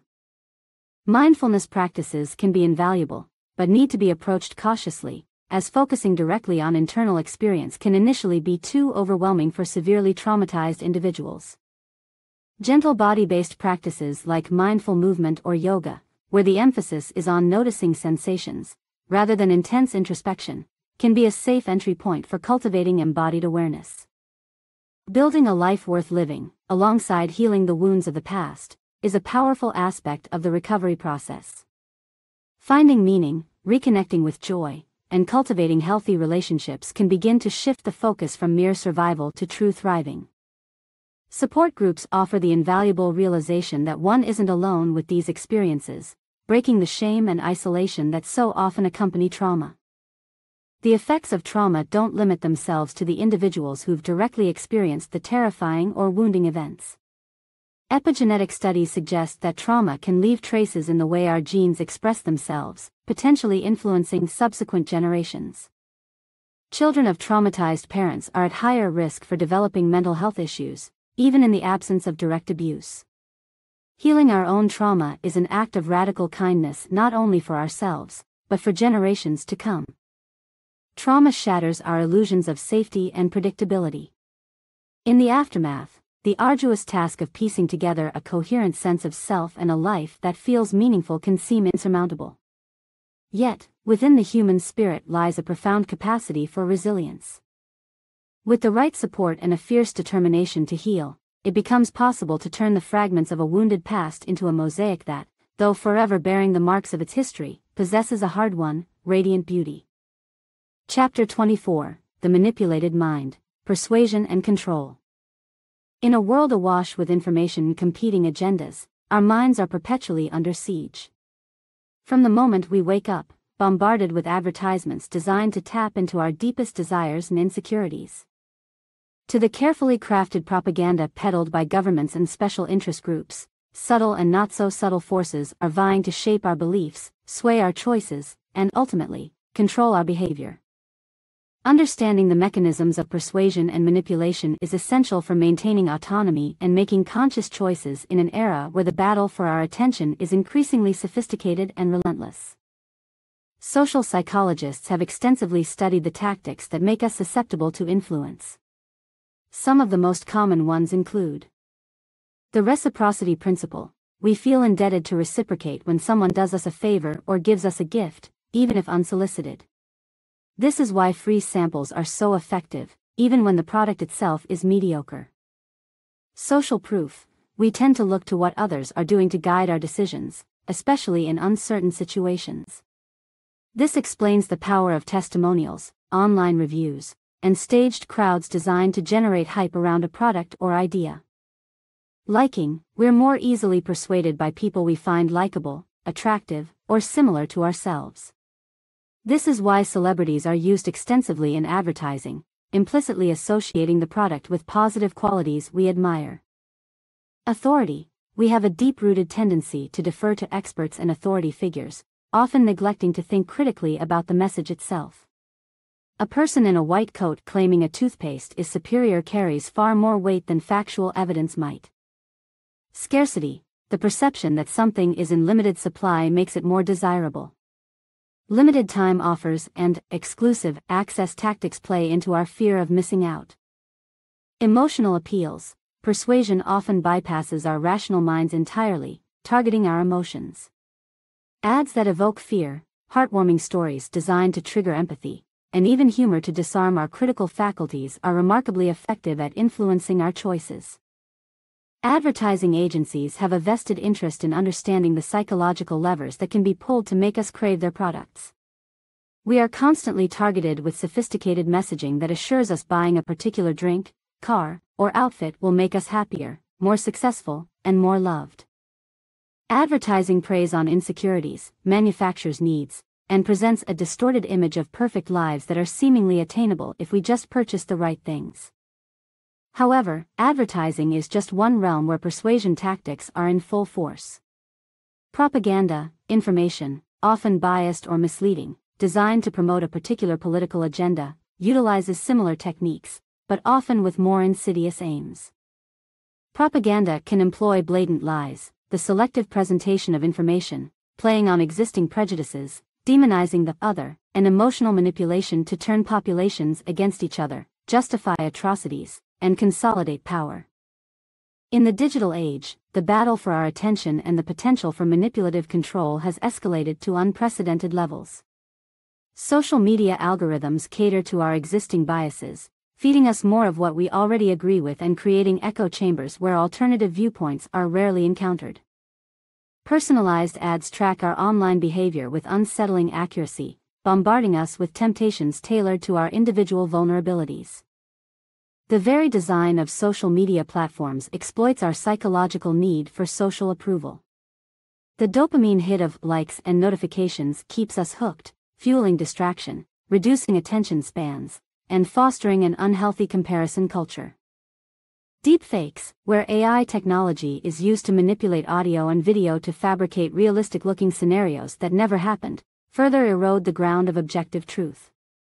While initially used for satire or entertainment purposes, the potential for malicious use of deepfakes to undermine trust in democratic institutions is alarming. Distinguishing fact from fiction is becoming increasingly difficult, paving the way for those in power to manipulate the narrative in unprecedented ways. So, how do we free ourselves from this matrix of manipulation? Developing critical thinking and media literacy skills is essential armor in the fight for our own minds. Here's how. Question everything. Approach information with a healthy dose of skepticism, whether it's an ad, political propaganda, or a social media post. Don't take claims at face value. Consider the source, who is presenting the information, and what are their motivations. Are they trying to sell something, promote an ideology, or genuinely inform you? Look for evidence. Does the information rest on verifiable facts and data, or primarily emotional appeals and empty slogans? Reliable sources will cite credible research and evidence. Check your biases. We're all prone to confirmation bias, seeking out information that confirms what we already believe. Make an effort to expose yourself to diverse and opposing viewpoints, even if it feels uncomfortable. Be wary of information cascades. When a lot of people seem to believe something, it doesn't necessarily make it true. Social phenomena can generate their own momentum, spreading misinformation faster than fact-checking can keep up. Learn about logical fallacies. Familiarize yourself with common techniques used in misleading arguments, ad hominem attacks, appeals to emotion instead of reason, straw man arguments, and so on. Being able to spot faulty logic empowers you to dissect manipulative messaging. Recognize that your attention is the commodity. Free social media platforms and tailored advertising work because we are the product. Our eyeballs are constantly up for sale to the highest bidder. Practice mindfulness. Strengthen your ability to focus deliberately by developing a mindfulness practice. Paying attention to your own thoughts and emotions makes you less susceptible to external forces trying to hijack them. While it's important to maintain healthy skepticism, cynicism can become equally harmful. Not all information is manipulative, and a blanket distrust of authority can be exploited by those who benefit from sowing confusion and eroding trust in reliable institutions. Conspiracy theories often prey on this understandable desire to question official narratives. While critical thinking involves looking for hidden agendas, conspiracy theories latch onto any anomaly or unexplained coincidence as absolute proof of a grand scheme, typically concocted by shadowy groups with nefarious aims. Maintaining perspective and seeking a nuanced understanding is key. The world is complex, large-scale institutions sometimes do engage in cover-ups and corruption, and critical thinking is essential for holding power to account. However, falling down rabbit holes of unsubstantiated speculation and paranoia is ultimately disempowering and can lead to further polarization and distrust. Resisting manipulation isn't just about protecting ourselves as individuals. It has broader societal implications. Deceived and misinformed populations are easier to control. Critical thinking, the willingness to grapple with complex issues beyond slogans, and the ability to discern reliable sources from propaganda are essential skills for engaged citizenship and preserving democratic values. In this age of information overload, our autonomy rests on recognizing that our minds are precious. By developing the tools to think critically, reclaiming our attention, and guarding against the insidious forces seeking to manipulate us, we assert our right to be the conscious authors of our own beliefs, choices, and ultimately, our own destinies. Part 9, Ethics and Responsibility. Chapter 25, Neuroethics, The Mind on the Frontier. The relentless pace of neuroscience promises exciting discoveries and the potential to alleviate suffering. But with increasing knowledge about the workings of the brain and technological advancements on the horizon, profound ethical questions arise. How should we wield this power to manipulate our brains? Could our very thoughts and mental experiences be read by machines, and if so, who should have access to this profoundly private data? How far should we go seeking technological solutions for human problems that have complex psychological and societal roots? Neuroethics is a burgeoning field grappling with these questions, aiming to ensure that the power derived from our growing understanding of the brain is used for the benefit of humanity, not its exploitation or control. One area ripe with ethical landmines is that of cognitive and emotional enhancement. While the idea of a pill that magically makes us smarter, more focused, or happier might seem like science fiction, it's gradually moving closer to reality. Drugs used to treat conditions like ADHD are already being used off-label by healthy individuals seeking cognitive boosts. While the long-term consequences of such usage are unknown, the potential for exacerbating social inequalities along economic lines is concerning. If the ability to enhance cognitive function is only available to the wealthy, already existing societal advantages could become further entrenched. As interventions influencing our moods and emotions become more sophisticated, even more profound ethical questions arise. Imagine drugs that could selectively erase painful memories and therefore diminish the symptoms of PTSD. On the surface, this sounds like a powerful tool to alleviate suffering. Yet, memories, even difficult ones, shape who we are. Could altering these memories inadvertently erase essential parts of our identity? The military has an obvious vested interest in developing pharmacological interventions that can increase soldiers' resilience, reduce fear, or perhaps even dull feelings of empathy towards the enemy. While increasing the odds of survival for individual soldiers is a goal, the potential for dehumanizing warfare and the erosion of basic ethical principles is chilling. Transcranial magnetic stimulation, TMS, a non-invasive technique that uses magnetic fields to stimulate areas of the brain, shows promise in treating depression and, potentially, in enhancing certain cognitive skills. But should it be used for personality transformations? Could someone become more extroverted, less neurotic, or have their sexual preferences altered through brain interventions? Where do we draw the line between treating mental illness and meddling with the unique essence of what makes a person who they are? The burgeoning field of neuroprosthetics holds both promise and peril. Brain-computer interfaces can give those with paralysis the ability to control robotic limbs or communicate via thought alone. Yet, the lines between restoring function and venturing beyond what is considered normal human capacity are blurry. If an amputee is given a prosthetic limb that offers strength and agility far exceeding what they were biologically capable of, issues of fairness surface, especially in areas like competitive sports. Questions about autonomy and identity arise when the lines between human and machine become blurred. If our thoughts and memories are increasingly stored on computer chips outside of ourselves, or our brains are directly linked to vast amounts of information in the cloud, what does it mean to be human?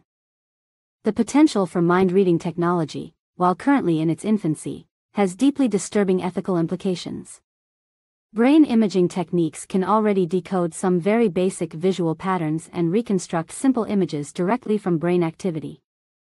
While it's a long way from reading complex thoughts or having unfettered access to our private mental worlds, the potential for abuse is undeniable. Imagine if our inner thoughts and biases could be read by employers, governments, or during criminal trials. The very concept of an inner sanctuary of the mind, which forms the basis for our notions of individual rights and privacy, could potentially crumble. There's an urgent need to address issues like mental privacy, informed consent, and the potential use of neural data in discriminatory ways. Even if technology can access our mental states in the future, accurately interpreting that data poses another hurdle. Brain activity is incredibly complex, influenced by numerous factors including individual variability. Would these technologies primarily be used to reinforce an idea of a normal brain, further stigmatizing those who fall outside the standard deviation? Or could they pave the way for greater acceptance and celebration of neurodiversity? The commercialization of neuroscience is a double-edged sword. While it has brought advancements and greater accessibility to things like neurofeedback and brain training apps, it also opens doors for exploitation. Unproven gadgets and cures, peddled without rigorous scientific backing, prey on the desperate and vulnerable. There's a need for clear regulations, separating legitimate medical and therapeutic advancements from unsubstantiated claims in the consumer wellness industry. The power to manipulate brain function could potentially be used for social control and suppression of dissent by unscrupulous governments or corporations. While tinfoil hat scenarios of direct mind control remain speculative, there's a need for caution. Authoritarian states with little regard for individual freedoms could exploit these technologies as tools of obedience and manipulation. We also desperately need to grapple with questions of global justice in the realm of neurotechnologies. If enhancing cognition, regulating mood, or extending lifespans through brain interventions become reality, will these technologies widen the gap between the world's haves and have-nots? Addressing these issues necessitates thinking beyond a simple framework of individual rights and pondering a more collective notion of neurojustice. Finding the right balance between scientific progress and ethical caution is complex and requires ongoing dialogue among scientists, ethicists, philosophers, policymakers, and a well-informed public. Some proposed guidelines for responsible neuroethics include: promoting beneficence, focus on developing technologies aimed primarily at restoring function, healing, and alleviating suffering, rather than merely optimizing or enhancing abilities in ways that could deepen social divides. Respect for autonomy, individuals should retain ultimate choice and control over whether and how their brains and minds are intervened upon. Coercive use of such technologies is a grave violation of human rights.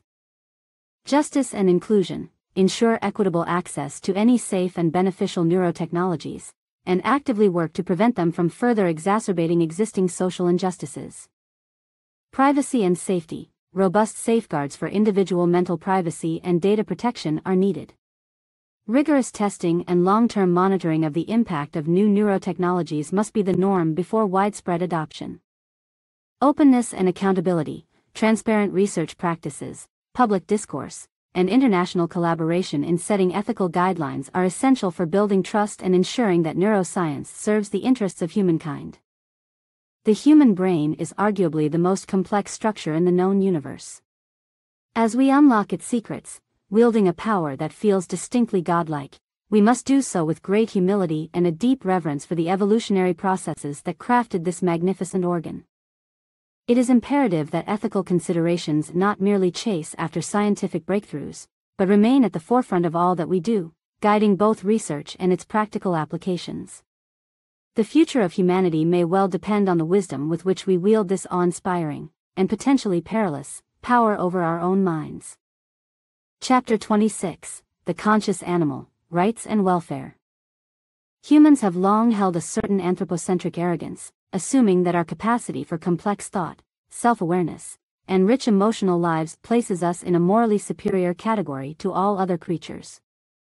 But as our understanding of animal minds evolves, the rigid boundaries that once seemed to separate us from the rest of the animal kingdom begin to crumble. Acknowledging the possibility of consciousness in non-human animals raises profound questions about our ethical obligations towards them, the nature of rights, and our place within the intricate interconnectedness of all life on this planet. The notion that non-human animals might possess their own subjective experience, that they can feel pain, joy, fear, love, is now firmly grounded in science. Neuroscientists studying a wide array of creatures have found brain structures and functions analogous to our own, responsible for processing emotions, learning, and making complex decisions. The Cambridge Declaration on Consciousness in 2012, signed by prominent scientists in the field, asserts that non-human animals possess the neural substrates necessary for consciousness. While we cannot know exactly what the inner world of a dog, octopus, or dolphin feels like, there is ample evidence to suggest that they are not mere biological automatons devoid of sentience. Evidence for consciousness spans the animal kingdom. Octopuses, with highly distributed nervous systems vastly different from our own, demonstrate remarkable intelligence. They solve puzzles, use tools, and display deceptive behaviors like camouflaging themselves contextually, all requiring complex cognitive abilities. Dolphins and whales have elaborate social structures, communicate in complex ways, and their brains boast spindle neurons, which in humans are associated with empathy, self-awareness, and social cognition. Chimpanzees not only share a significant portion of our DNA, but display an uncanny resemblance to ourselves in their ability to form alliances, mourn their dead, use tools, and engage in behaviors resembling cultural transmission. Even birds, long dismissed as simple creatures, possess surprising intellectual abilities. Crows and ravens demonstrate advanced problem-solving skills, episodic memory, the ability to recall specific past experiences, and an apparent capacity for self-awareness. The question of whether non-human animals are conscious beings is no longer merely a philosophical one, but a scientific one with far-reaching ethical implications. If sentience is not the exclusive domain of humans, our claims to moral superiority start to falter. The ability to suffer, or conversely, to experience joy, demands a reassessment of the ways we treat other creatures. One of the most controversial areas where the question of animal consciousness comes to a head is in animal research. While animal research has undeniably led to medical breakthroughs and advancements in our understanding of basic biology, it raises profound moral questions. Is it justifiable to inflict pain and suffering on sentient beings, even if the goal is the greater good of human health and scientific knowledge? The principle of the 3 R's, replacement, reduction, and refinement, is a guiding framework aimed at minimizing animal suffering in research. These principles emphasize finding alternatives to animal research whenever possible, minimizing the number of animals used, and refining procedures to minimize pain and distress. Yet, even under the most rigorous adherence to these principles, a fundamental question remains: does the potential benefit to humans outweigh the suffering inflicted on animals, particularly when consciousness and sentience are factored in? Balancing scientific progress with compassion is neither easy nor clear-cut. Many researchers argue that certain types of research are impossible to conduct without animal models. Understanding complex diseases that afflict humans, and developing treatments for those diseases, often involves testing those treatments on animals first, particularly as computer simulations have limitations. Others posit that animal research is inherently flawed. Fundamental differences in physiology and disease processes between humans and even our nearest primate relatives mean that results from animal studies often translate poorly into effective treatments for humans. Modern alternatives such as the use of human stem cells to create complex tissues and organoids, advanced computer modeling, and studies using human volunteers offer promising avenues to reduce and eventually replace reliance on animal models. The ethics of our dietary choices are another major battleground where human convenience collides with questions about animal sentience. Factory farming, the dominant mode of food production for most of the developed world, inflicts immense and undeniable suffering on billions of creatures each year. Animals raised for meat, dairy, and eggs are often confined in cramped, unsanitary conditions, subjected to mutilations without anesthesia, and bred for traits that cause chronic health problems. The environmental impact of industrial animal agriculture is also staggering. It produces massive amounts of greenhouse gas emissions, depletes valuable resources like land and water, and drives deforestation. Recognizing animals as sentient beings deserving of moral consideration forces us to grapple with the question of whether the fleeting pleasure of taste or ingrained dietary habits justifies this cruelty and environmental devastation. The argument that eating animals is natural and part of our evolutionary heritage disregards the fact that our current practices bear no resemblance to how those ancestors hunted and obtained food. Furthermore, evolution has equipped us with the mental capacity for moral reasoning. We are not obligated to blindly follow biological impulses. Expanding our circle of compassion to include other sentient beings doesn't necessitate complete abstinence from animal products or the immediate abolition of all animal research. However, it requires a profound shift in mindset, one that acknowledges the profound costs our choices impose upon other creatures. Where possible, opting for plant-based alternatives, supporting ethical agriculture that prioritizes animal welfare, and advocating for policy changes that reduce the use of animals in research and transition to alternatives are all essential steps. Acknowledging our ethical obligations towards creatures that share with us the capacity to suffer, feel joy, and cherish their own lives adds a new dimension to what it means to be truly human. Respect for animals doesn't mean anthropomorphizing them or assuming their form of consciousness precisely mirrors our own. Animals enrich our lives in countless ways, as companions, sources of wonder in the natural world, and essential threads in the delicate balance of our ecosystems. Appreciating their intrinsic value doesn't imply granting them all the rights and privileges of human citizenship, but rather treating them with the respect and ethical consideration that sentience demands. The emerging field of animal law highlights a hopeful trend.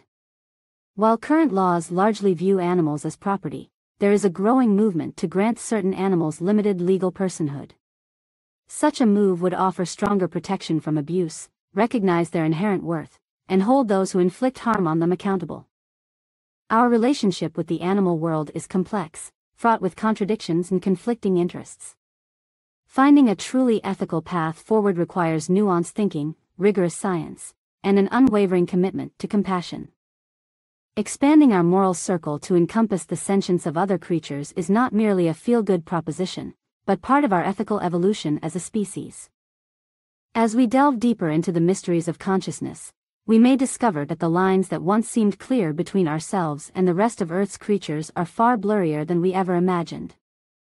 Chapter 27, The End of Life, Consciousness and Mortality. The inevitable prospect of our own mortality is a profound and often unsettling cornerstone of the human experience. Understanding death, and exploring the intriguing question of whether any aspect of our consciousness could persist beyond the body's demise, has been the subject of philosophical speculation, spiritual traditions, and, increasingly, scientific inquiry. Biological death is, in many ways, easier to define than the precise moment in which consciousness, that ephemeral sense of aware selfhood, slips away. Traditionally, cessation of heartbeat and breathing signaled irreversible death. Modern medical interventions can resuscitate a person whose heart has stopped, blurring the line between life and death. Brain death, while a more complex assessment, is the currently accepted standard for legal and medical definitions of death. It involves the irreversible loss of all brain function, including the brainstem, which controls autonomic functions like breathing. While machines can keep a body artificially ventilated, a person who is brain dead will never regain consciousness and is fundamentally considered deceased, even if their heart continues to beat. But can consciousness flicker on for some period even after brain death? The numerous recorded accounts of near-death experiences, NDEs, raise the tantalizing possibility that the question is far from settled.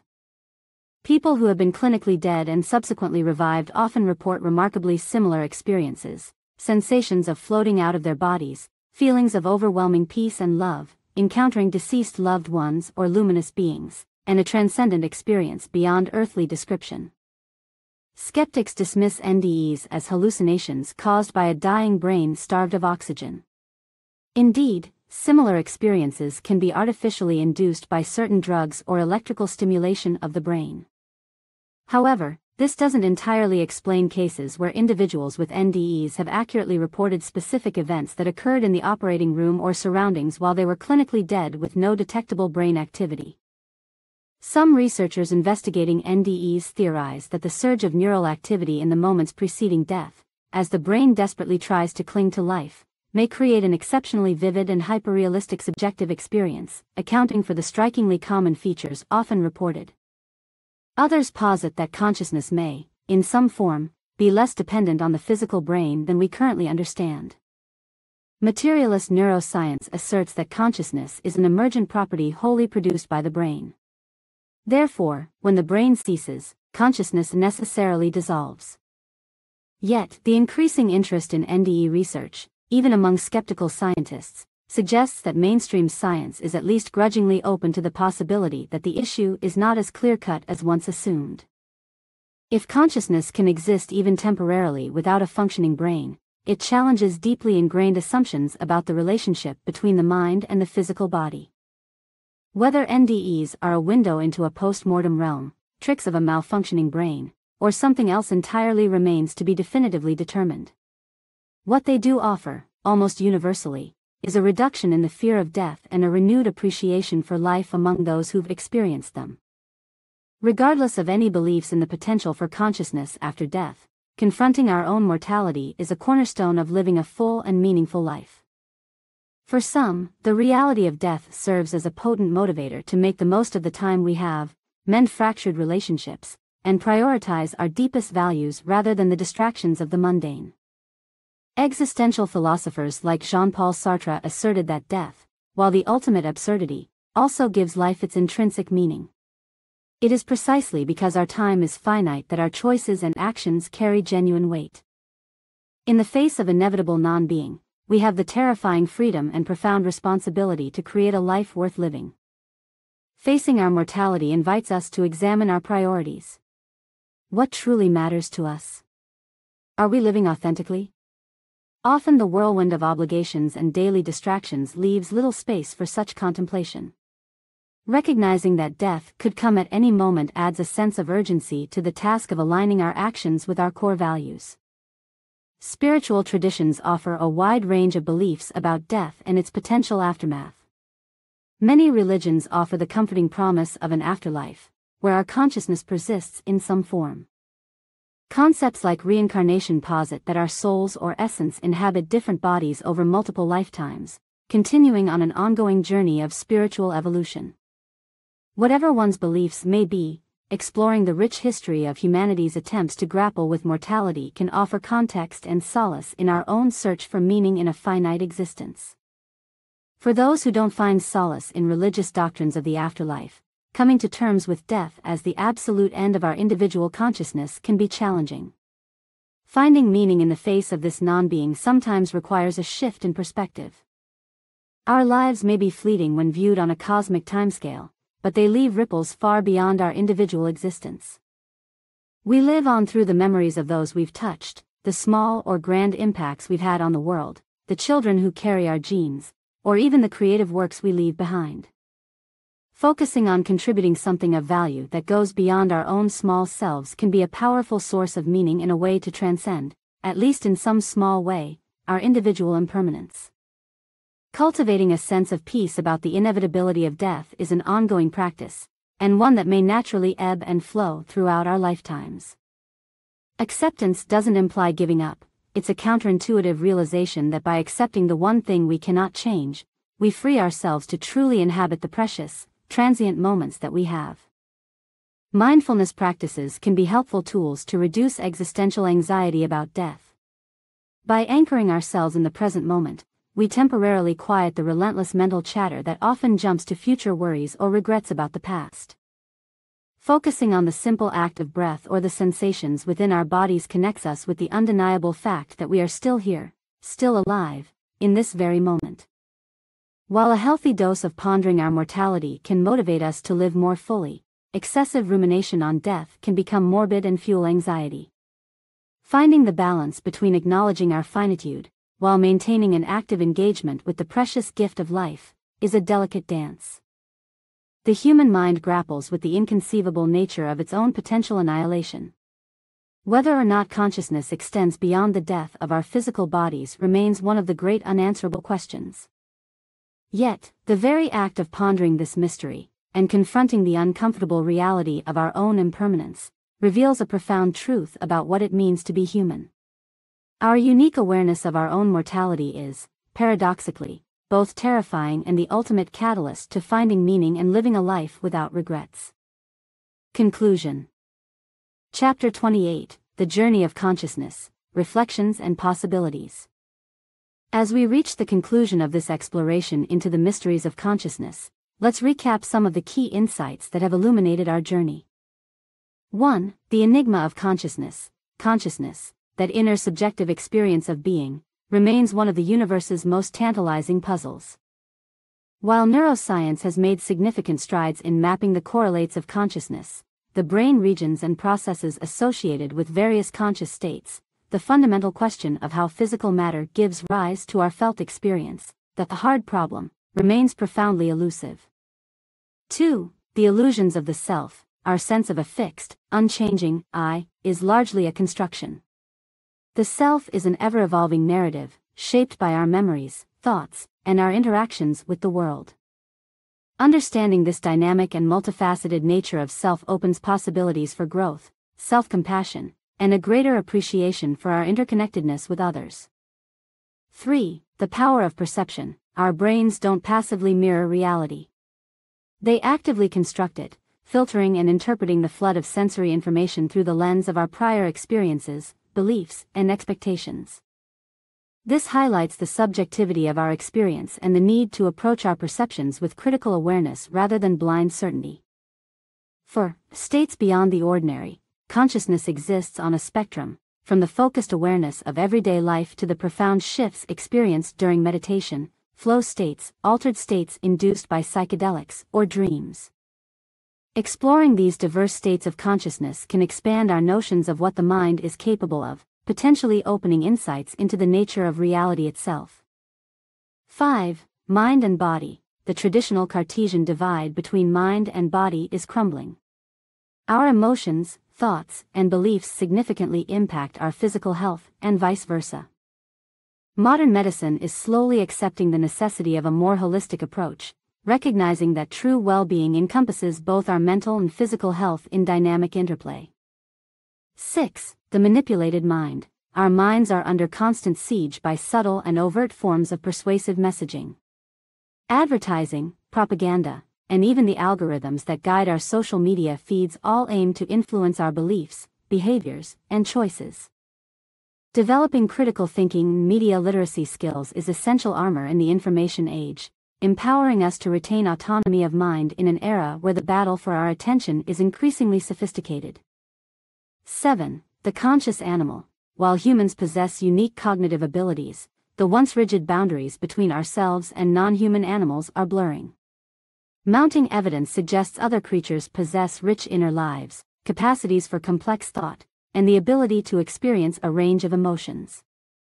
Expanding our circle of compassion to include other sentient beings implores us to reassess our relationship with the animal world with greater ethical consideration. 8. The enduring question of death. Exploring the nature of death forces us to confront the limits of our own existence. While neuroscience can shed light on the biological processes of dying, the question of whether consciousness persists in some form after our bodies cease remains a mystery. Near-death experiences offer a tantalizing, but inconclusive, glimpse of what might lie beyond the final curtain of life. This exploration underscores that the study of consciousness is an ever-evolving journey, not a destination. Like any good science, each discovery opens the door to even deeper questions. The field is poised for exciting breakthroughs as technological advancements converge with insights from neuroscience, philosophy, Eastern contemplative traditions, and even quantum physics.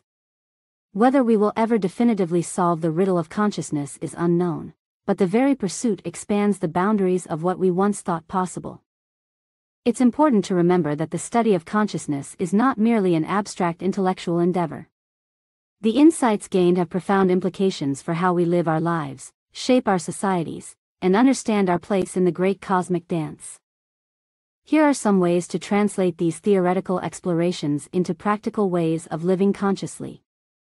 1. Cultivate mindfulness. Our default mode of functioning is one of mental autopilot, lost in a whirlwind of thoughts, judgments, and distractions. Mindfulness practices offer the antidote, teaching us to anchor ourselves in the present moment with non-judgmental awareness. This simple yet potent practice has far-ranging benefits that ripple out to all aspects of our lives. Mindfulness can improve focus, emotional regulation, self-awareness, compassion, and even our physical health. 2. Question your assumptions. Remember, your brain constructs your version of reality. Become aware of your unconscious biases and beliefs that shape your perceptions and judgments. Practice seeing the world through the eyes of others, actively seeking viewpoints opposing your own. This expands your perspective, fosters empathy, and creates a more nuanced understanding of the world's complexities. 3. Reclaim your attention. In an age driven by distraction, our ability to focus deliberately is a precious and dwindling resource. Create distraction-free times for work, learning, or genuine human connection. Pay attention to how you allocate your attention, and whether it aligns with your deepest priorities and values. 4. Foster a sense of awe. Actively cultivate awe towards the mysteries of existence, whether it's contemplating the vastness of the cosmos, marveling at the intricacies of nature, or recognizing the astonishing improbability of our own individual consciousness. Awe connects us to something greater than ourselves, fostering a sense of humility and a willingness to embrace the unknown. 5. Live with intentionality. Recognizing the preciousness and impermanence of your life, consider what you want your legacy to be. What impact do you want to have on the world, in ways both small and grand? Allow your values and deepest passions to guide your actions to live a life of purpose, meaning, and a greater sense of alignment between your inner self and your outer actions. The quest to understand consciousness connects us to the heart of what it means to be human. It's a pursuit that's been carried forth by philosophers, scientists, spiritual seekers, and artists across millennia. This book has merely offered one window into this fascinating and multifaceted terrain, with the intention of igniting your own curiosity for further exploration. And finally, whether consciousness emerges purely from the complex dance of neurons within our skulls, or its roots tap into something far grander and still beyond our grasp, may the knowledge that you possess this inner luminosity fill you with a sense of profound wonder, reverence for the precious gift of life, and the boundless possibilities that lie shimmering on your own horizon.